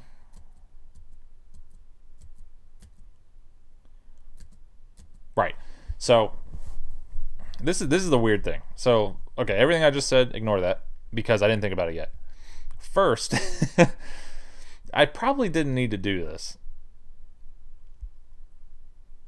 I think I did because I didn't roll any Palantirs or didn't have any spare characters. Where Helm's Deep was actually a sitting duck because I don't have March of the Ents. So if he calls my bluff, I do have 5 Ents in Fangorn, but if he calls my bluff and just goes for it, then Helm's Deep's taken, and then suddenly this locked up board of military nothing happening is gone. Yeah, if I lose the 3 points in Rohan, he's at 7. He can most certainly get an extra 3 points eventually. He just needs to put all his cookies in one place. I always say the cookie thing, but he needs to just throw it all at one thing. So first priority was to do that, and then I'm like, okay, after that, I'm going to muster in Iron Hills. I thought that was more pressing. He plays Ring Wraiths are Abroad. So I want you to know that after I did that move, that's when in my brain I said, it's Iron Hills time. That was the thought I had. Right after that thought ended, he plays Ring Wraiths are Abroad and attacks Iron Hills. He does the one thing that cancels that entire plan. So there's 3 things happening here. Either Rompsteel is a dirty cheater, very unlikely. He is a god player, who knows, or he is an X-Men. And he got in my head. It's like a fighting game. Like, he downloaded my moveset. He got in my head here. I was like, how? I had like the anime freeze frame. I was like, oh no. The perfect counter to what I was about to do in the next die. So I was very, very upset by this. So Rompsteel's an X-Men. He read my mind, and this got so in my head that for the rest of this game, I kept thoughts out of my head. I was like, don't think about it. Like, don't think about the plan because he'll know. I don't know how, but he'll know. So he invaded my brain. He invaded my private space. He is in my mind. He attacks Iron Hills, and he completely wipes it with Foul Stench. And I get 0 hits just to really slap me in the face. So, unfortunate. So now these 2 musters I have don't accomplish anything. There's nothing I can really do with them. I guess I can get Rohan closer to war. Yeah, not happy. So I draw a character card. I get Swift Boats. Does nothing. And then he attacks Erebor. So here I play Help and Look for no quarter. And then he plays Cruel as Death because he's cycling character cards for more Mordor pain. He rolls 0 hits. I roll 3, which means I do 4 hits. So yeah, he talks about how bad his military is and how like successful the corruption was. He says all of his armies just disappear. I'm like, yeah, you're 100% correct. His luck with the combats is so funny. It's terrible. It's so like obviously one-sided in the combat department, and then the corruption like hunt is obviously one-sided. Let's look at this hunt pool. Oh yeah. 3 reds, 3 eyes, 1 blue. Yeah, you don't see hunt pools like that very often. It's pretty bad. So yeah, here I bring up that like I just played Help and Look for no quarter, and I was gonna play it like for the effect. And he says, "Oh wow, that was lucky." So he's implying he didn't actually know that he did that god play. So that's why I'm pointing to X-Men. Full on psychic link. I move because I have to do something. Hit the red eye. Honestly, not. I knew I was gonna hit a red eventually. So if I'm hitting the red eye when there's only 2 eyes in there, fine. I'll take it. Here I say, obviously I just gotta hit every red, and then all that's left is blues. Which is actually, in theory, totally possible to accomplish. Reveal to the 3, or he didn't put the 3 in. Eat that 1 reveal. If he rolls like a 1 on Shelob. Yeah. As long as he keeps rolling low on eyes for when I'm trying to move. So he reinforces Erebor. I muster another eagle because the eagle can protect Erebor. And yeah, there's no Balrog this time.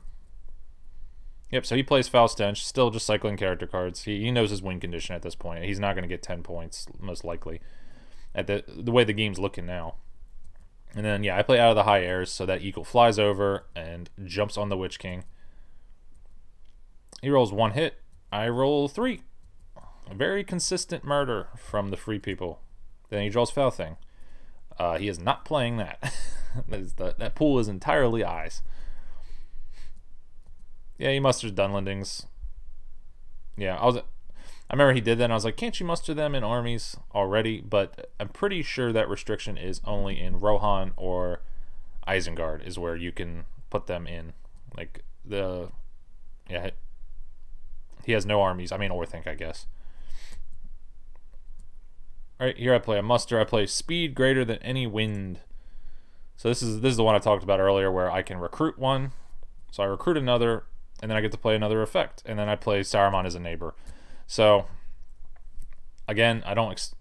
Right, I actually did this intentionally because when I saw he mustered those Dunlendings, I kind of assumed he was actually going to use the voice to get 3 regulars.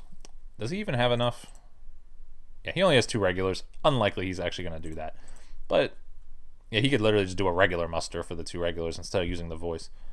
But I was like, you know what? Why not? And also, I can use any result on my faction die to recruit these guys. So, it's a slight bonus. He attacks Erebor. I once again play the same thing. He plays Dread and Despair. He probably really wants to play that. So, interestingly, Out of the High Airs has a better initiative. So, I cancel his Nazgul leadership before he can Dread and Despair me. Which I'm sure he doesn't really care. He's probably just cycling, but obviously he wouldn't like to lose the Witch King. I roll 3 hits. He rolls 0. So I think I'm like +9 on hits. I don't want to pull it up because it might bug out, but Yeah, so suddenly we are even in Erebor. And then I muster in Treebeard, because obviously my Ent Moot is very buff. He plays Candles as a Hail Mary. Hey, you roll 3 6s, you win. Rolls none, though. I expected, but I get it. I would certainly do the same thing. I get there and back again, and Kieran ships. And then I get the Dark Door, which, again, Dead Men cards are useless to me now. He gets Wild Hillman, which lets him recruit and then move them, the Dunlendings, which is actually pretty good for him right now. He can reinforce Rivendell and get elite.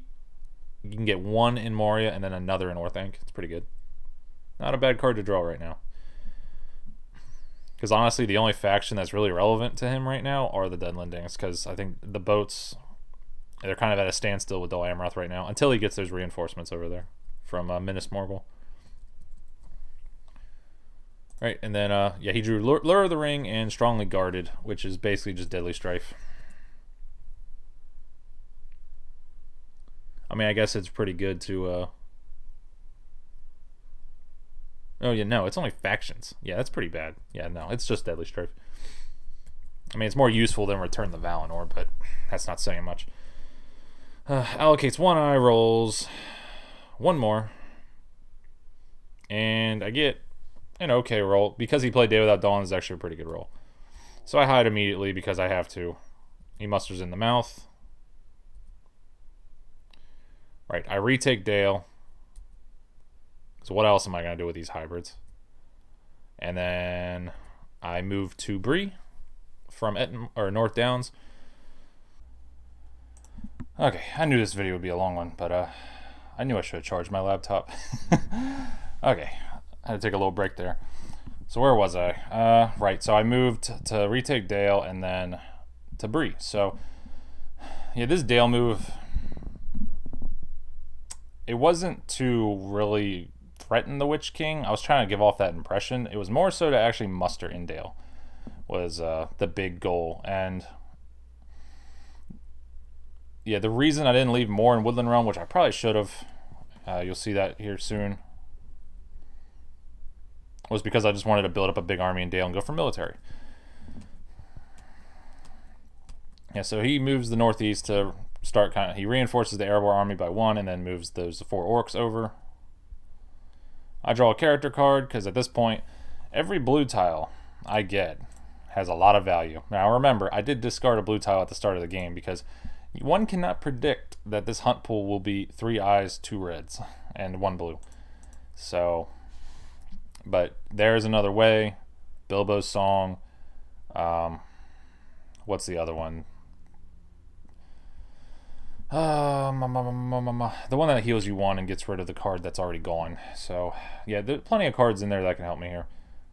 So, now the goal is threaten military to waste his time. Maybe even get it. And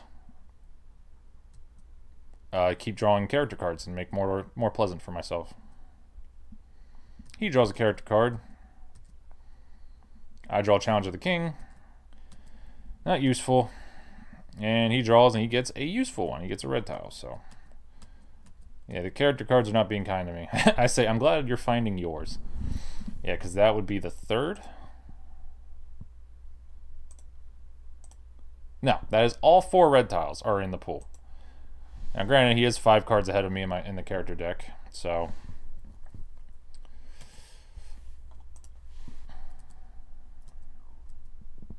I recruit another Ent. Yep, he plays Wild Hillmen. Yep, moves 2 to Orthanc. Yeah, moves 1 up to Rivendell and then puts a total of 3 in Moria. So very, very efficient.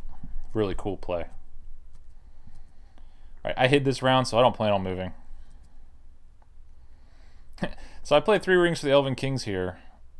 And I rolled 3, so yeah, it sucks to see that, but you're not expected that, so don't ever. There's nothing worse than using all of your rings, or even 2, and then because you have the card, and then you just don't roll any back. It's like, okay, now I wasted them. So I even say here, I'll take wasted 5s and 6s over rolling 0 any day. It's way worse if you just roll 0. I need Galadriel's Ring because I need to be able to kill eyes. So here he actually puts Woodland Realm under siege of those 4 orcs. And here I was like, well, I'm actually trying to waste his time here. I'd rather muster and Dale, obviously, but I am trying to waste his time.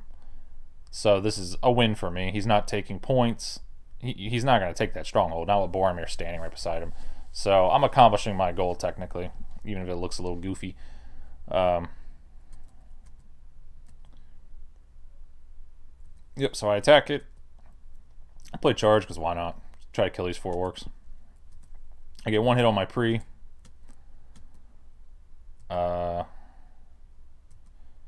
And then I roll 5 ones, so Boromir just ain't it, apparently, because everybody else is hitting, but I managed to roll 0 hits on 5 die, and he rolls 1 on his 3, so...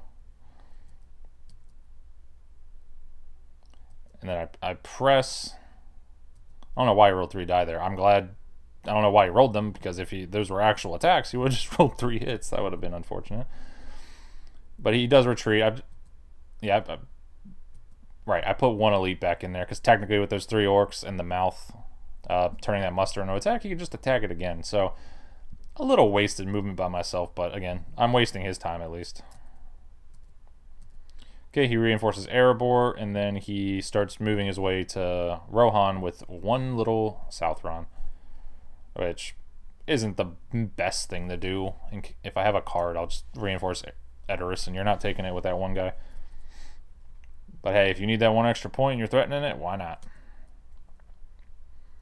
Like, I feel like he was kind of looking at Rohan right now, but the Ents are pissed. There are 6 Ents in there and Treebeard. So not only are the Ents pissed, Gandalf and Pippin can also just leave whenever they want. Because Treebeard is running the show now. Faction card, I get the discard 1 and then pull 1 from my discard pile card again. And then I get We Prove the Swifter and Through a Day and a Night. So, again, I would prefer blues, Bilbos. There's another way. Anything to heal Frodo right now. But I guess We Prove the Swifter's not a bad card to draw. He gets 1 where he gets to pick 1 from his discard pile too. And then he gets a Balrog has come, Durin's Bane, good timing. And Fighting Uruk-hai. So yeah, that's like the perfect timing to draw that card, because I mean, I guess you could have used it with the Balrog, like that would have actually really hurt Minas Tirith, but yeah, Fighting Uruk-hai too. Yeah, great draw. Oh, he killed Balrog. Oh wow. Huh. It's kind of odd to me he's keeping 2 tile draw cards. I guess if I just keep running in the eyes, he could play Isildurs, and all 3 of these red tiles actually just would probably just kill me with Isildurs. So Isildurs makes sense. I don't know about Foul Thing. I think I'd keep Balrog over Foul Thing, because the big strength of Lorien and Galadriel is she musters while under siege, but she ain't mustering shit because my force pool is gone. All right. Allocates 1 eye, rolls 2 more, and then I roll 3 characters. Wrong time for that. So yeah, this is the role where I wanted musters and hybrids and all that good stuff. So yeah, the game wants me to move, and clearly moving is not the play game. Please look at the situation. Stop trying to kill me. But I don't think my little swift boats over here is really going to help me out here. So had I drawn blues, this would actually be great, because I could use these characters to play them and then move once, but I didn't draw blues, so oh well. So yeah, still, I'm sitting here like, I wanted to do military like 4 turns ago, but it just, the thing, it's not working out. The die, all my dice are not working out for that. So yeah, he musters an elite in Moria, and I'm just like, oh god, I don't know how I'm going to pull this one off. I draw another character card, desperately looking for blues, healing all the cards I'm mentioning. I get Axe and Bow, doesn't help. Puts another elite in Moria. I play the Union of Our Strength. I kill the Dark Door from my hand, and then I draw March. I bring in March of the Ents, right? Because my Ents are ready, like they're ready to go. I'm assuming Rompsteel knows that I was looking for March of the Ents, so he probably knows the Ents are ready to rumble.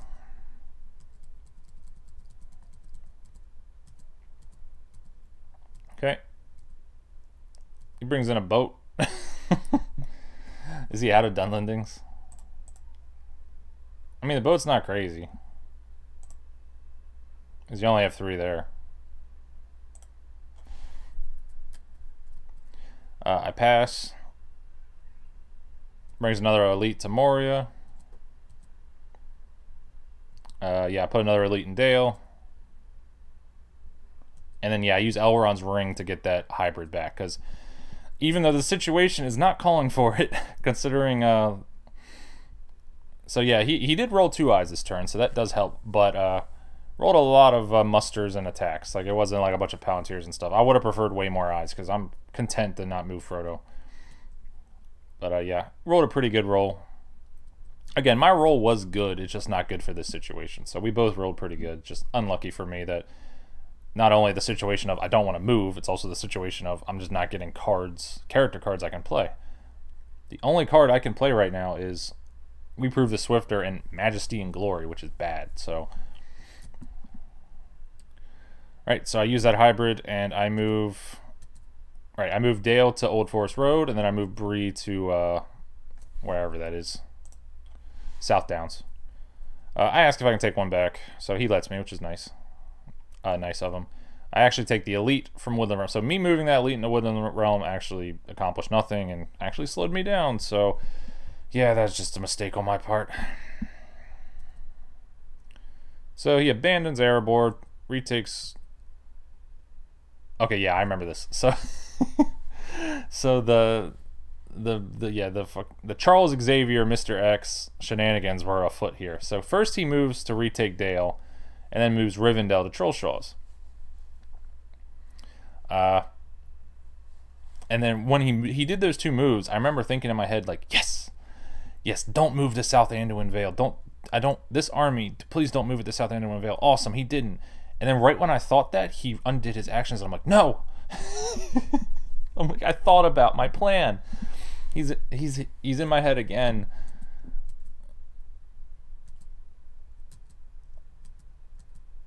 But he keeps on doing, because yeah, it's tricky. I'm obviously threatening military right now.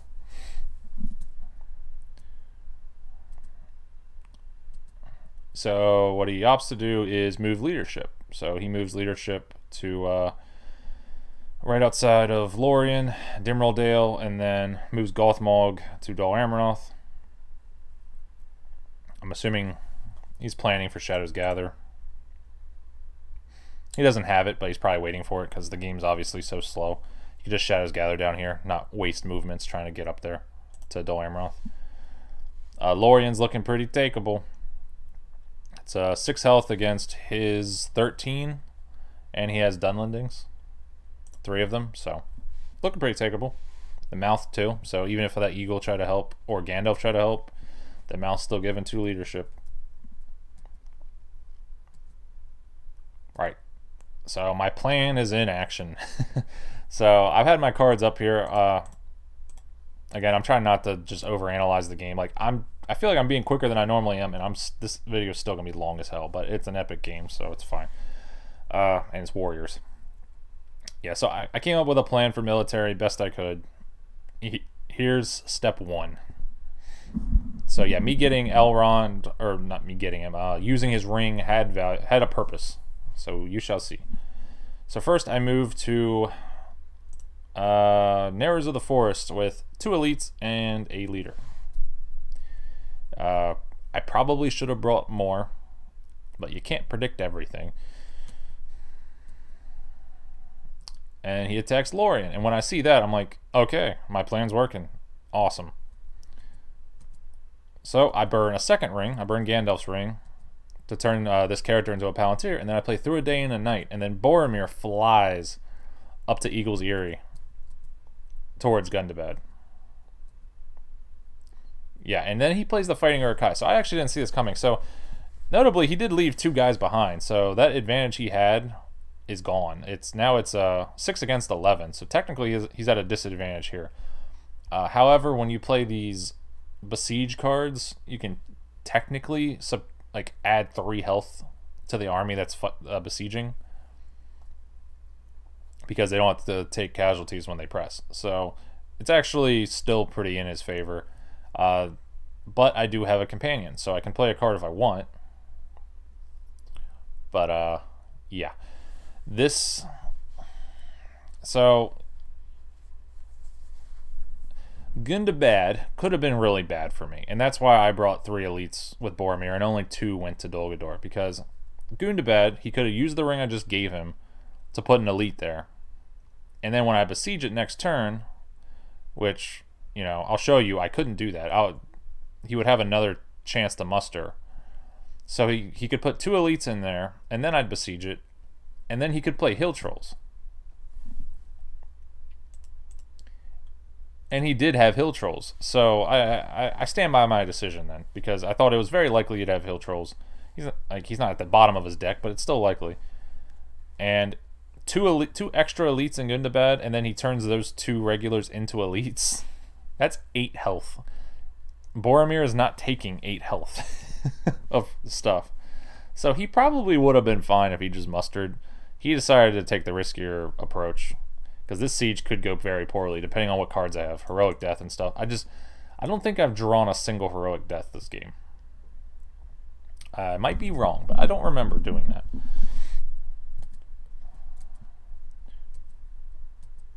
Okay, so I play no card. So the reason I play no card is I have 2 mighty attacks. I'm going to use that for Gundabad. That's the plan. So I don't really have anything I can play here. I could play Daring Defiance, but he played a character card. I'm not going to use Daring Defiance to cancel a character card. He rolls 3 6s. That helps. I roll 1 hit. He plays Old Hatred. Kills 2 of his own Dunlendings. Yeah, Old Hatred was not hatred at all. These Dunlendings are very confused. They don't like Rohan and Gondor, I guess, and they showed up. They showed up at Lorien and all these woods. Saw Cate Blanchett glowing and her husband with his golden or silver hair, and they said, "I didn't sign up for this anime bullshit," and walked out because they were in the wrong area. But he rolled 2 6s, so yeah, in only what? I guess it was like 13, 14 dice. He rolled 5 6s. It's pretty lucky for him. I mean, he deserved it. He's had really bad luck this entire game. Yeah, so this is actually, so of all the good luck I've had that's bought me time, this was probably the one time I really needed my guys to fight. Like all the other times it was just kind of a nice little bonus. Here I actually needed it. So the problem is, because they wiped me immediately, and I did no hits, I did 2 hits back. So he rolled 5 6s, I rolled 2 hits and similar dice. Yeah, things are not looking good. So that army is humongous. That army can go take Rohan with no effort. And even if I do obtain military victory, that army can easily retake it.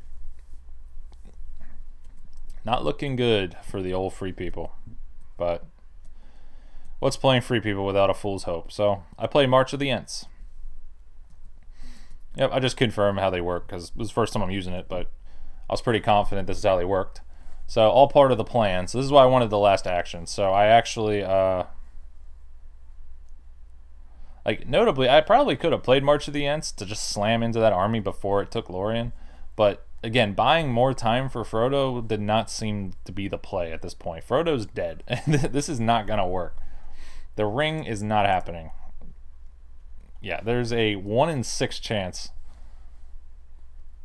I guess technically if I hit the 1. So a 1 in 3 chance I die or I survive if I moved this turn.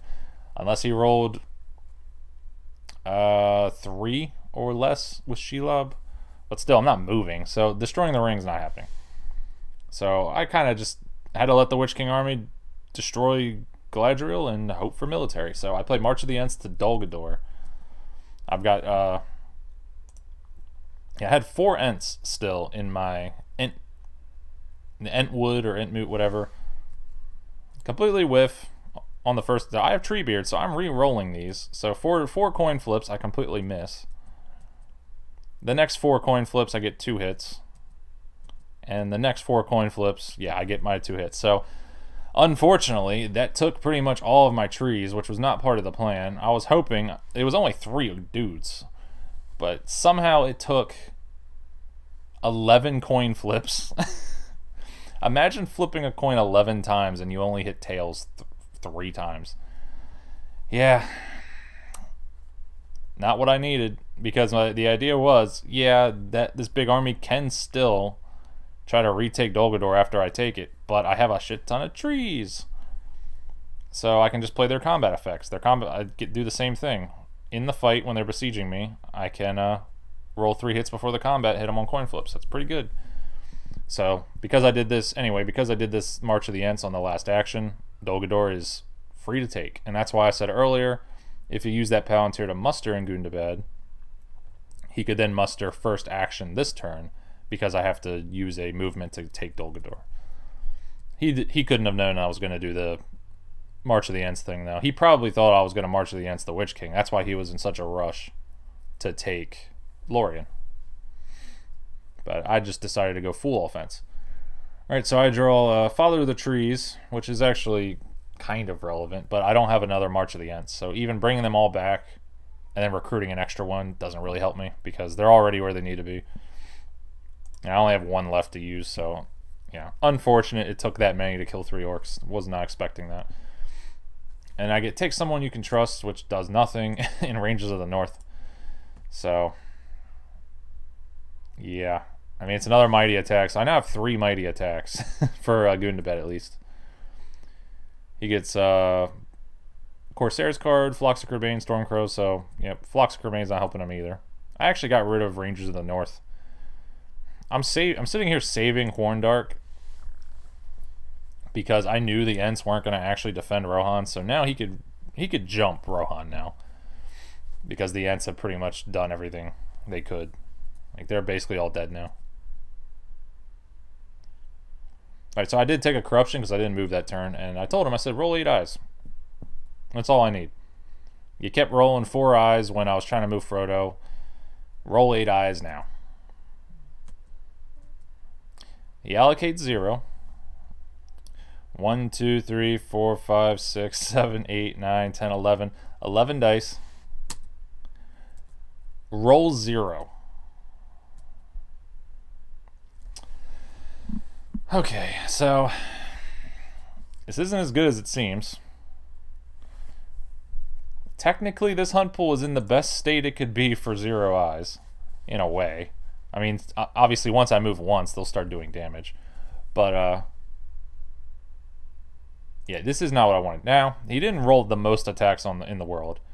He used both of his Ringwraith attack cards, so he only rolled 1, 2, 3, 4, 5, 6, 7, 8. He rolled 8 attacks.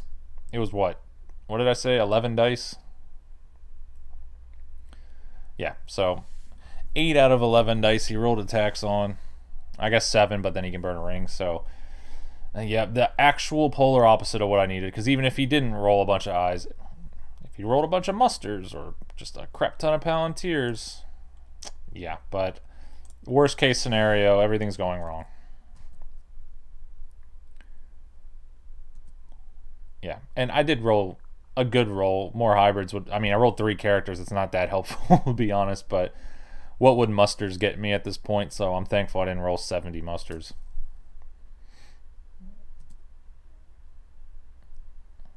Yeah, and here I'm saying, like, it's a shame I drew the red eye, because if I had moved and drew the red eye right now and it did 0 damage, that might be a world first right there. Yeah, the ring is mine, but not really. The ring is mine. Ah, never mind. Okay, so yep, I take Dol Guldur. It's a forced action. I have to do this.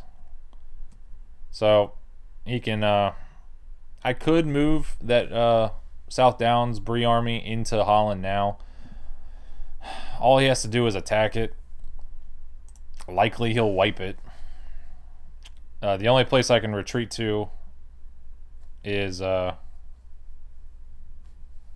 no, sorry. So I could move to North Dunland with that army. I don't have to move to Holland. But the Witch King army's right there.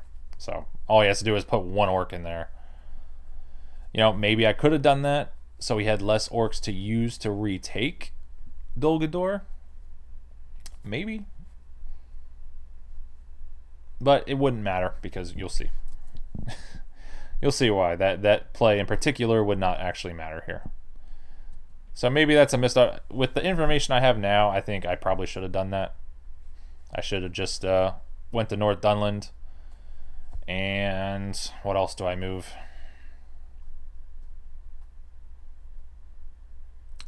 Really nothing else to move, is there?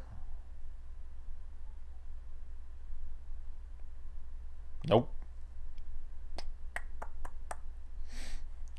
Yep, my board is pretty empty right now. This is a very low amount of troops.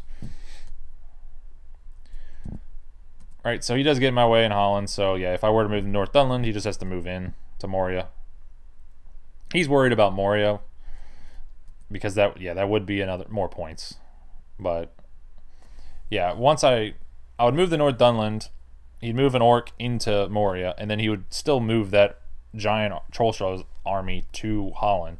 So once I besieged Moria with one orc in it, that army, that Bree army is not surviving against those Uruk-hai. And he'd still have plenty of attacks. Yeah, it's all coming down to efficient movement. Like I said, he rolled enough attacks to make this defense worth it. So I burned a character and I threw Gandalf and Pippin into Dol Guldur as a last-ditch effort to defend it. I know the mouth's there, but I gotta try to defend it because Frodo's not destroying that piece of jewelry. I used the recruit to muster another Ent, and he attacks Dol Guldur. So, alright, here we go. So I shine. So he's at 9 cards in his deck. I know he has Deadly Strifes at this point. I predict very accurately that he's going to play a Deadly Strife turn 1. I'm like, there's no reason not to. I'm only rolling 2 dice. He's going to play Deadly Strife. So, I win. I win the prediction. I play Daring Defiance. Because Pippin's there. And, yeah, Rompsteel corrects me. That is not legal. So, what I discussed earlier about all these fiddly rules of screwing free people over usually. This is one of them. Yeah, so, technically... Let's microscope this damn card, because that's what board games are about. Forfeit the leadership of all the companions participating in the battle. So I have companion leadership in this battle. I have Pippin. I did that on purpose to be able to play this card. Apparently, this is true. He is correct. It's 100% right. Every companion in the battle needs to have leadership to forfeit to trigger the card. Not just... it has to be every companion involved. It's such a weird punishment for using Gandalf the White. Like, nobody uses Gandalf the White in combat. It's so rare. It's what everybody wants to do, presumably. It's Lord of the Rings. We want to have Gandalf the White square off against Nazgul. But nobody does it because it's so risky, and he can be canceled by words of power and stuff like that, or, you know, you can just play Relentless Assault and Deadly Strife and still probably kill him anyway. So nobody does it. But in this one edge case, where I'm like, I'm going to try to outplay the Shadow, block his leadership, and cancel his Strife that I know is coming, somehow is, at some point, been... retroactively, by the way, changed the ruling to where this doesn't work anymore. Yeah, the lead designer initially said, yeah, you can do this, but then he changed his mind later. I don't know why. I don't know the punishment. Was Gandalf the White overpowered in testing? Very unlikely. There's already so much going against you for doing this, so it sucks to try to play fun things like this and for weird fiddly rules to screw you. But yeah, that rant over. Again, this is one of those, like, if I'm playing this game in person, just like, yeah, it cancels it. Like, the wording on the card is, you know, the wording can mean either or, honestly. It really depends on how lawyery you want to get about it. I mean, at the end of the day, it's a board game. Yeah. Oh, and don't take this like I'm coming at Romp. Like, no, you should play the game correctly, obviously. This is just me more ranting about just how this game works sometimes. Again, like in person, I wouldn't really care, but it's not like just because I don't take the ladder competitive seriously at all, I shouldn't push that on others. 100% play the rules correctly in a competitive sense, always. So he gets his Deadly Strife, unfortunately. I play with Doom We Come, which was the plan, where the Ents I'll kill an Ent in the Entwood and then get to roll 3 dice before the fight. So I do roll 2 hits. Oh no, I roll 3 hits because of Treebeard, which is really cool. Treebeard's throwing his weight around. Right, so funny enough, after all that ranting, the Deadly Strife didn't actually matter. He just rolled 3 6s, so yeah, that helps. It helped me more, technically. But at the end of the day, I've got 4 health in this, so those 3 hits are gonna... Those 3 hits are gonna hurt. So yeah, I only got 1 health left.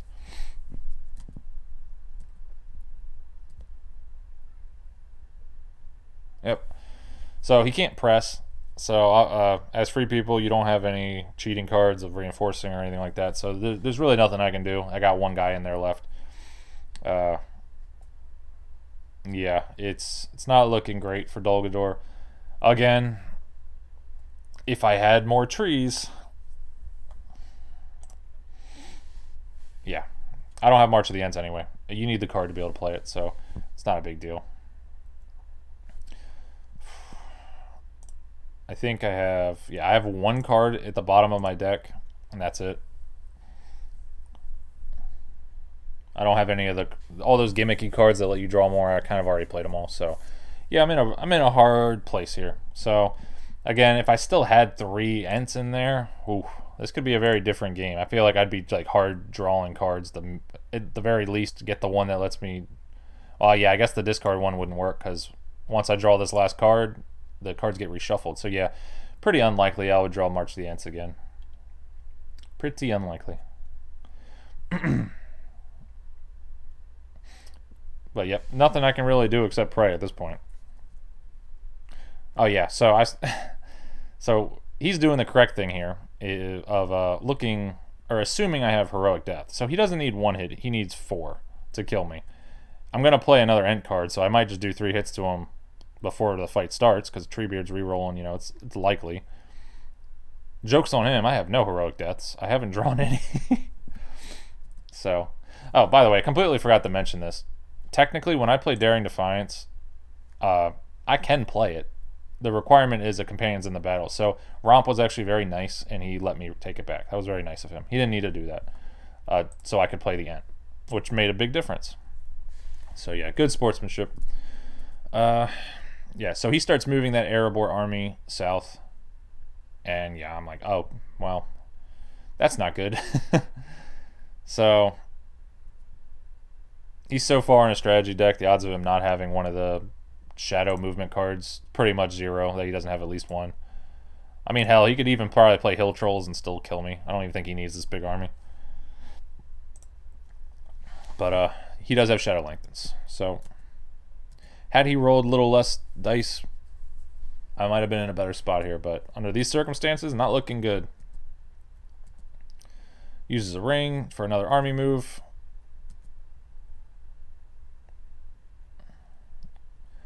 Yep. Oh, he moves orcs from Ettenmoors to Angmar.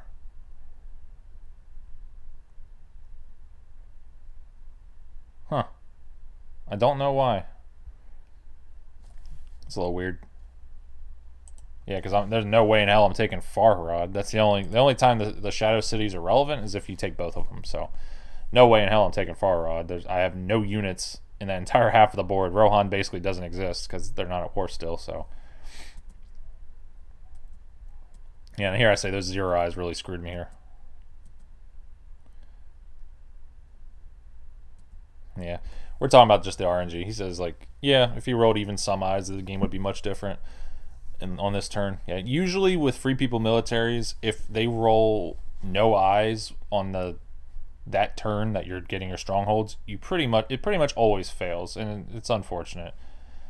Yeah, if they roll 8 to 10 attacks and they can't retake a stronghold, like the only exception I can think of is Mordor because it's just so awkward. Like it's hard to defend all 3 of them.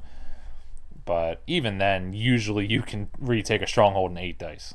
Like it's pretty lucky to not roll any eyes usually. So you see any military attempts, they usually fail. So yep, we play Shadow Lengthens.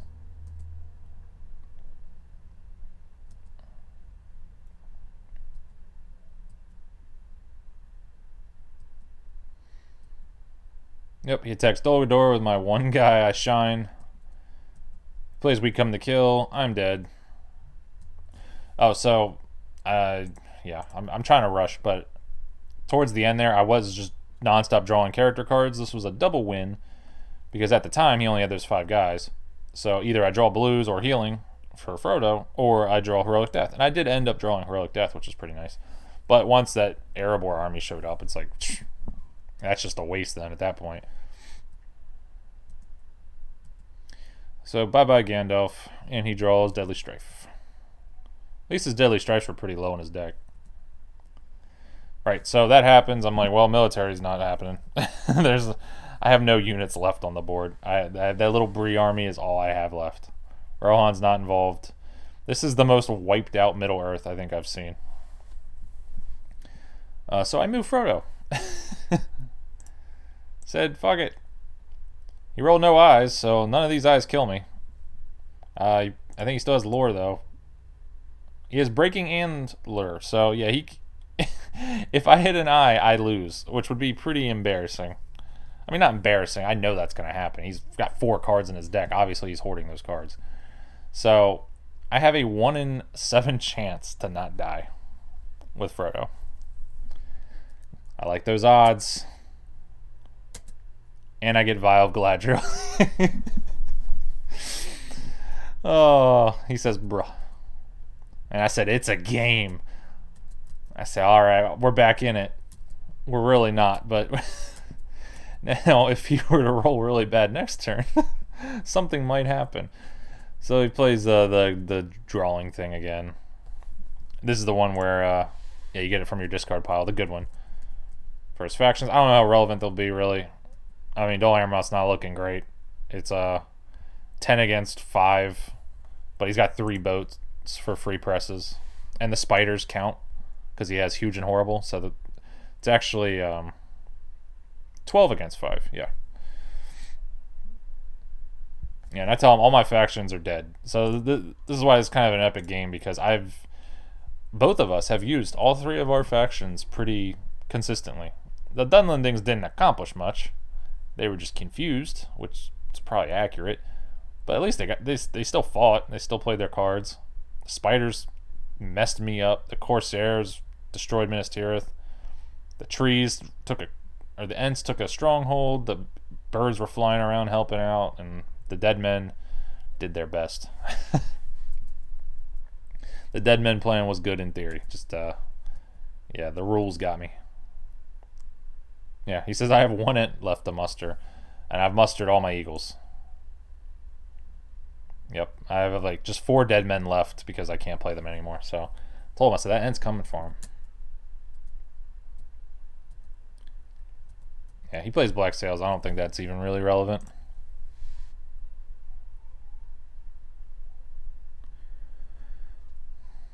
I guess it lets him use any... Yeah, that is relevant, because yeah, it lets him use any faction die result to move boats. So 4 regions.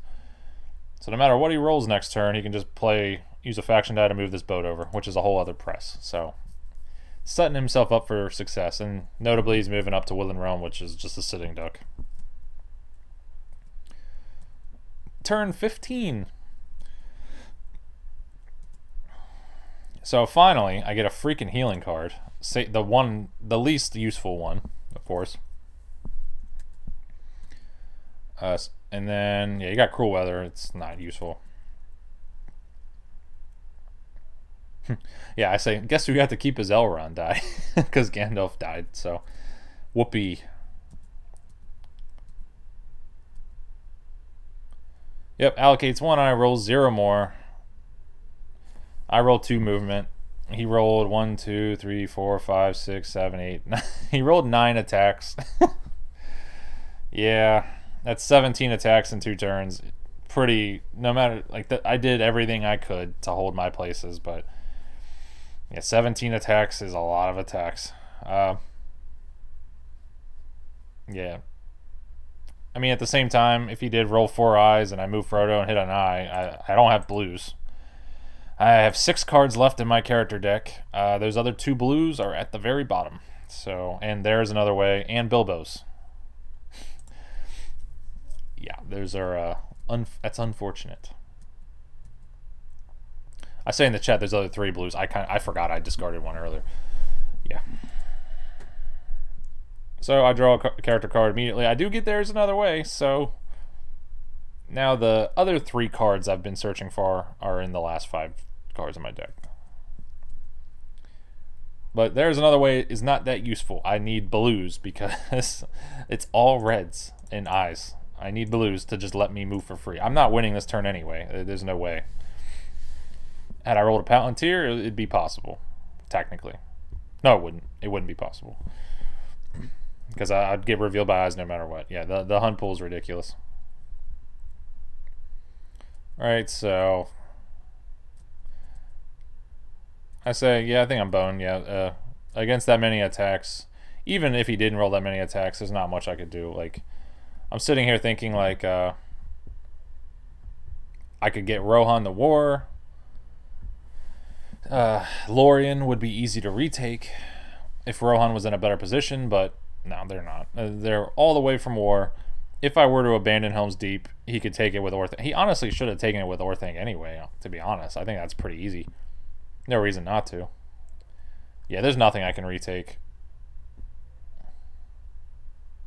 I can retake Dale, but that's it. I'd have to sortie out of Erebor and then retake Dale. So I play There's Another Way to move. I say I want to kill Frodo because he deserves it, but I get an eye, so I'm still alive. Yep, he attacks Woodland Realm. So yeah, that's the reason why retaking Dale just seems like a waste of time. I play Father of the Trees to bring all my Ents back, and then recruit one more. So technically, if he were to attack Fords right now, I could at least play the combat effect to get that Ent roll thing. So he attacks Woodland Realm. It's got the one guy in it. He kills me. So yeah, that army can most certainly. So even if I were to sortie out of Erebor and retake Dale, the smartest thing to do is just walk around me. Just walk past them and take Erebor then. Fine. He's got so many attacks he can do that. So I hid.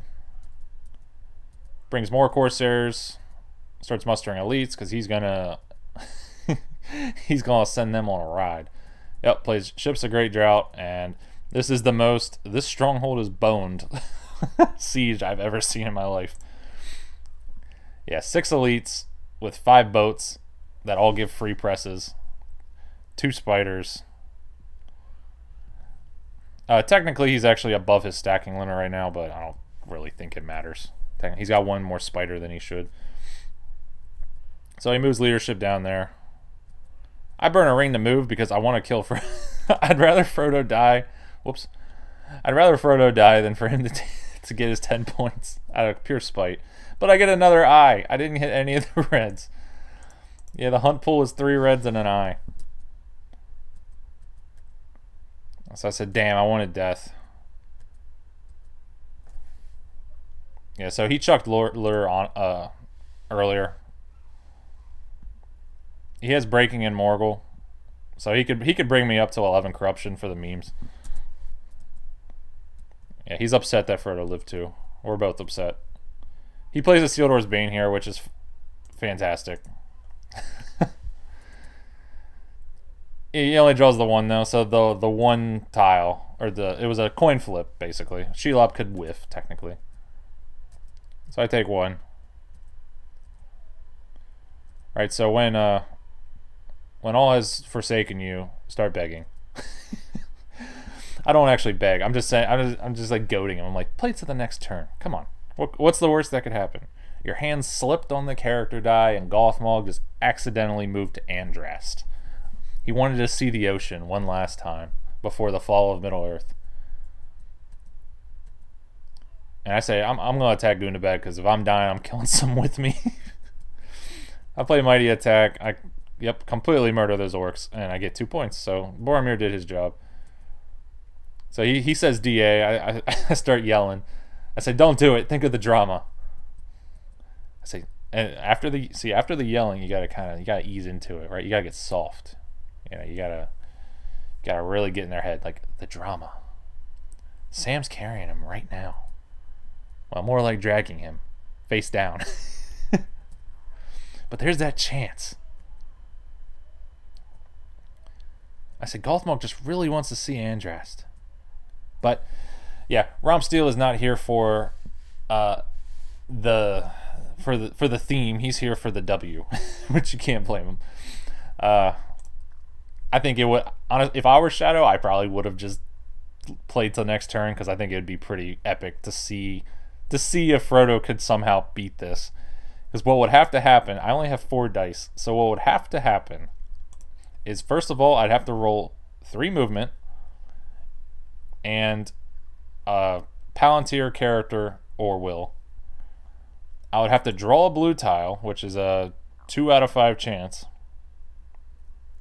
So play the blue tile with the Palantir, hide, move, hit the blue tile, which would be a 1 in 4, and then move again and then hit the eye, which would be a 1 in 3. So very, very, very unlikely. Just to get the roll I need is unlikely. There's a lot of things. So I probably would have done it just for fun, but you know, it's a competitive leaderboard. I don't blame him. So he completely floors Dol Amroth. I do roll 4 hits on the way out just to stay consistent. Oh, and notably that eagle that's been in East Emnet forever. Oh no, he was in Parth Celebrant. Yeah, he flies. The last eagle of Middle-earth.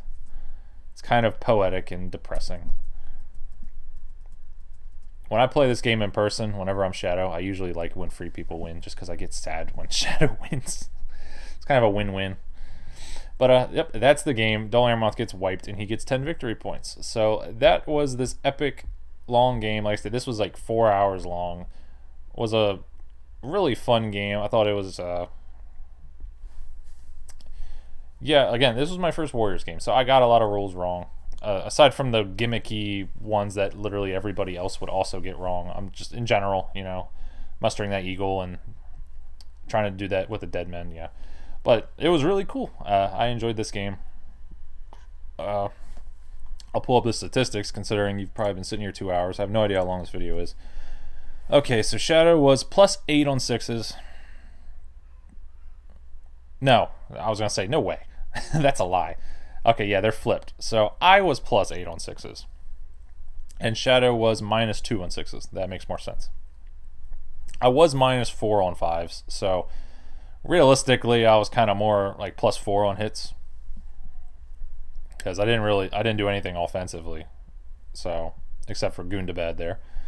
So, yeah, I was +4 on hits overall. He was -2, so that checks out. He said he really, all in all, didn't actually have that bad statistics. It was strictly reserved for combat, for his whiffs. The hunt was ridiculous, and I played Romp 3 times, I think, something like that. I don't remember, but I do remember the last game we played, which a long time ago, the same thing happened. I actually entered Mordor, and the very final, me entering Mordor, revealing into Minas Morgul, the final tile of the hunt pool killed me, and that was the game. So somehow, every time I play him, he just manages to pull the entire hunt pool on me. Which, out of all the opponents I've played, he's the only one who's ever done that to me. And it's happened twice, which isn't a lot, but it's odd it happened twice. But yeah, great game. Yeah, again, thank you to Rompsteel for making videos. Enjoy your retirement from the Mordor Casino. I honestly retire myself half the time. I take 3-4 month long breaks if I just get extremely unlucky multiple times in a row. Again, I don't take the ladder very seriously. Because of that, I try to have fun. Like the whole Aragorn going into Minas Tirith, that was dumb. Mithril probably wouldn't have saved me in this game, but it would have been nice to have it at least. But yeah, this was a great game. And yeah, Warriors, I do enjoy it. Again, I think the appeal of it is the miniatures, so this is probably going to be the only Warriors game I upload. Just the game was so long, I'm not really enthusiastic to play other people online when the games take 4 to 5 hours. And yeah, making videos on them is also long, which is why I'm assuming nobody else does it. But it was a turn 15 game, so yeah. But that's it. Thanks for watching if you made it this far. I'll see you guys next time. Bye-bye.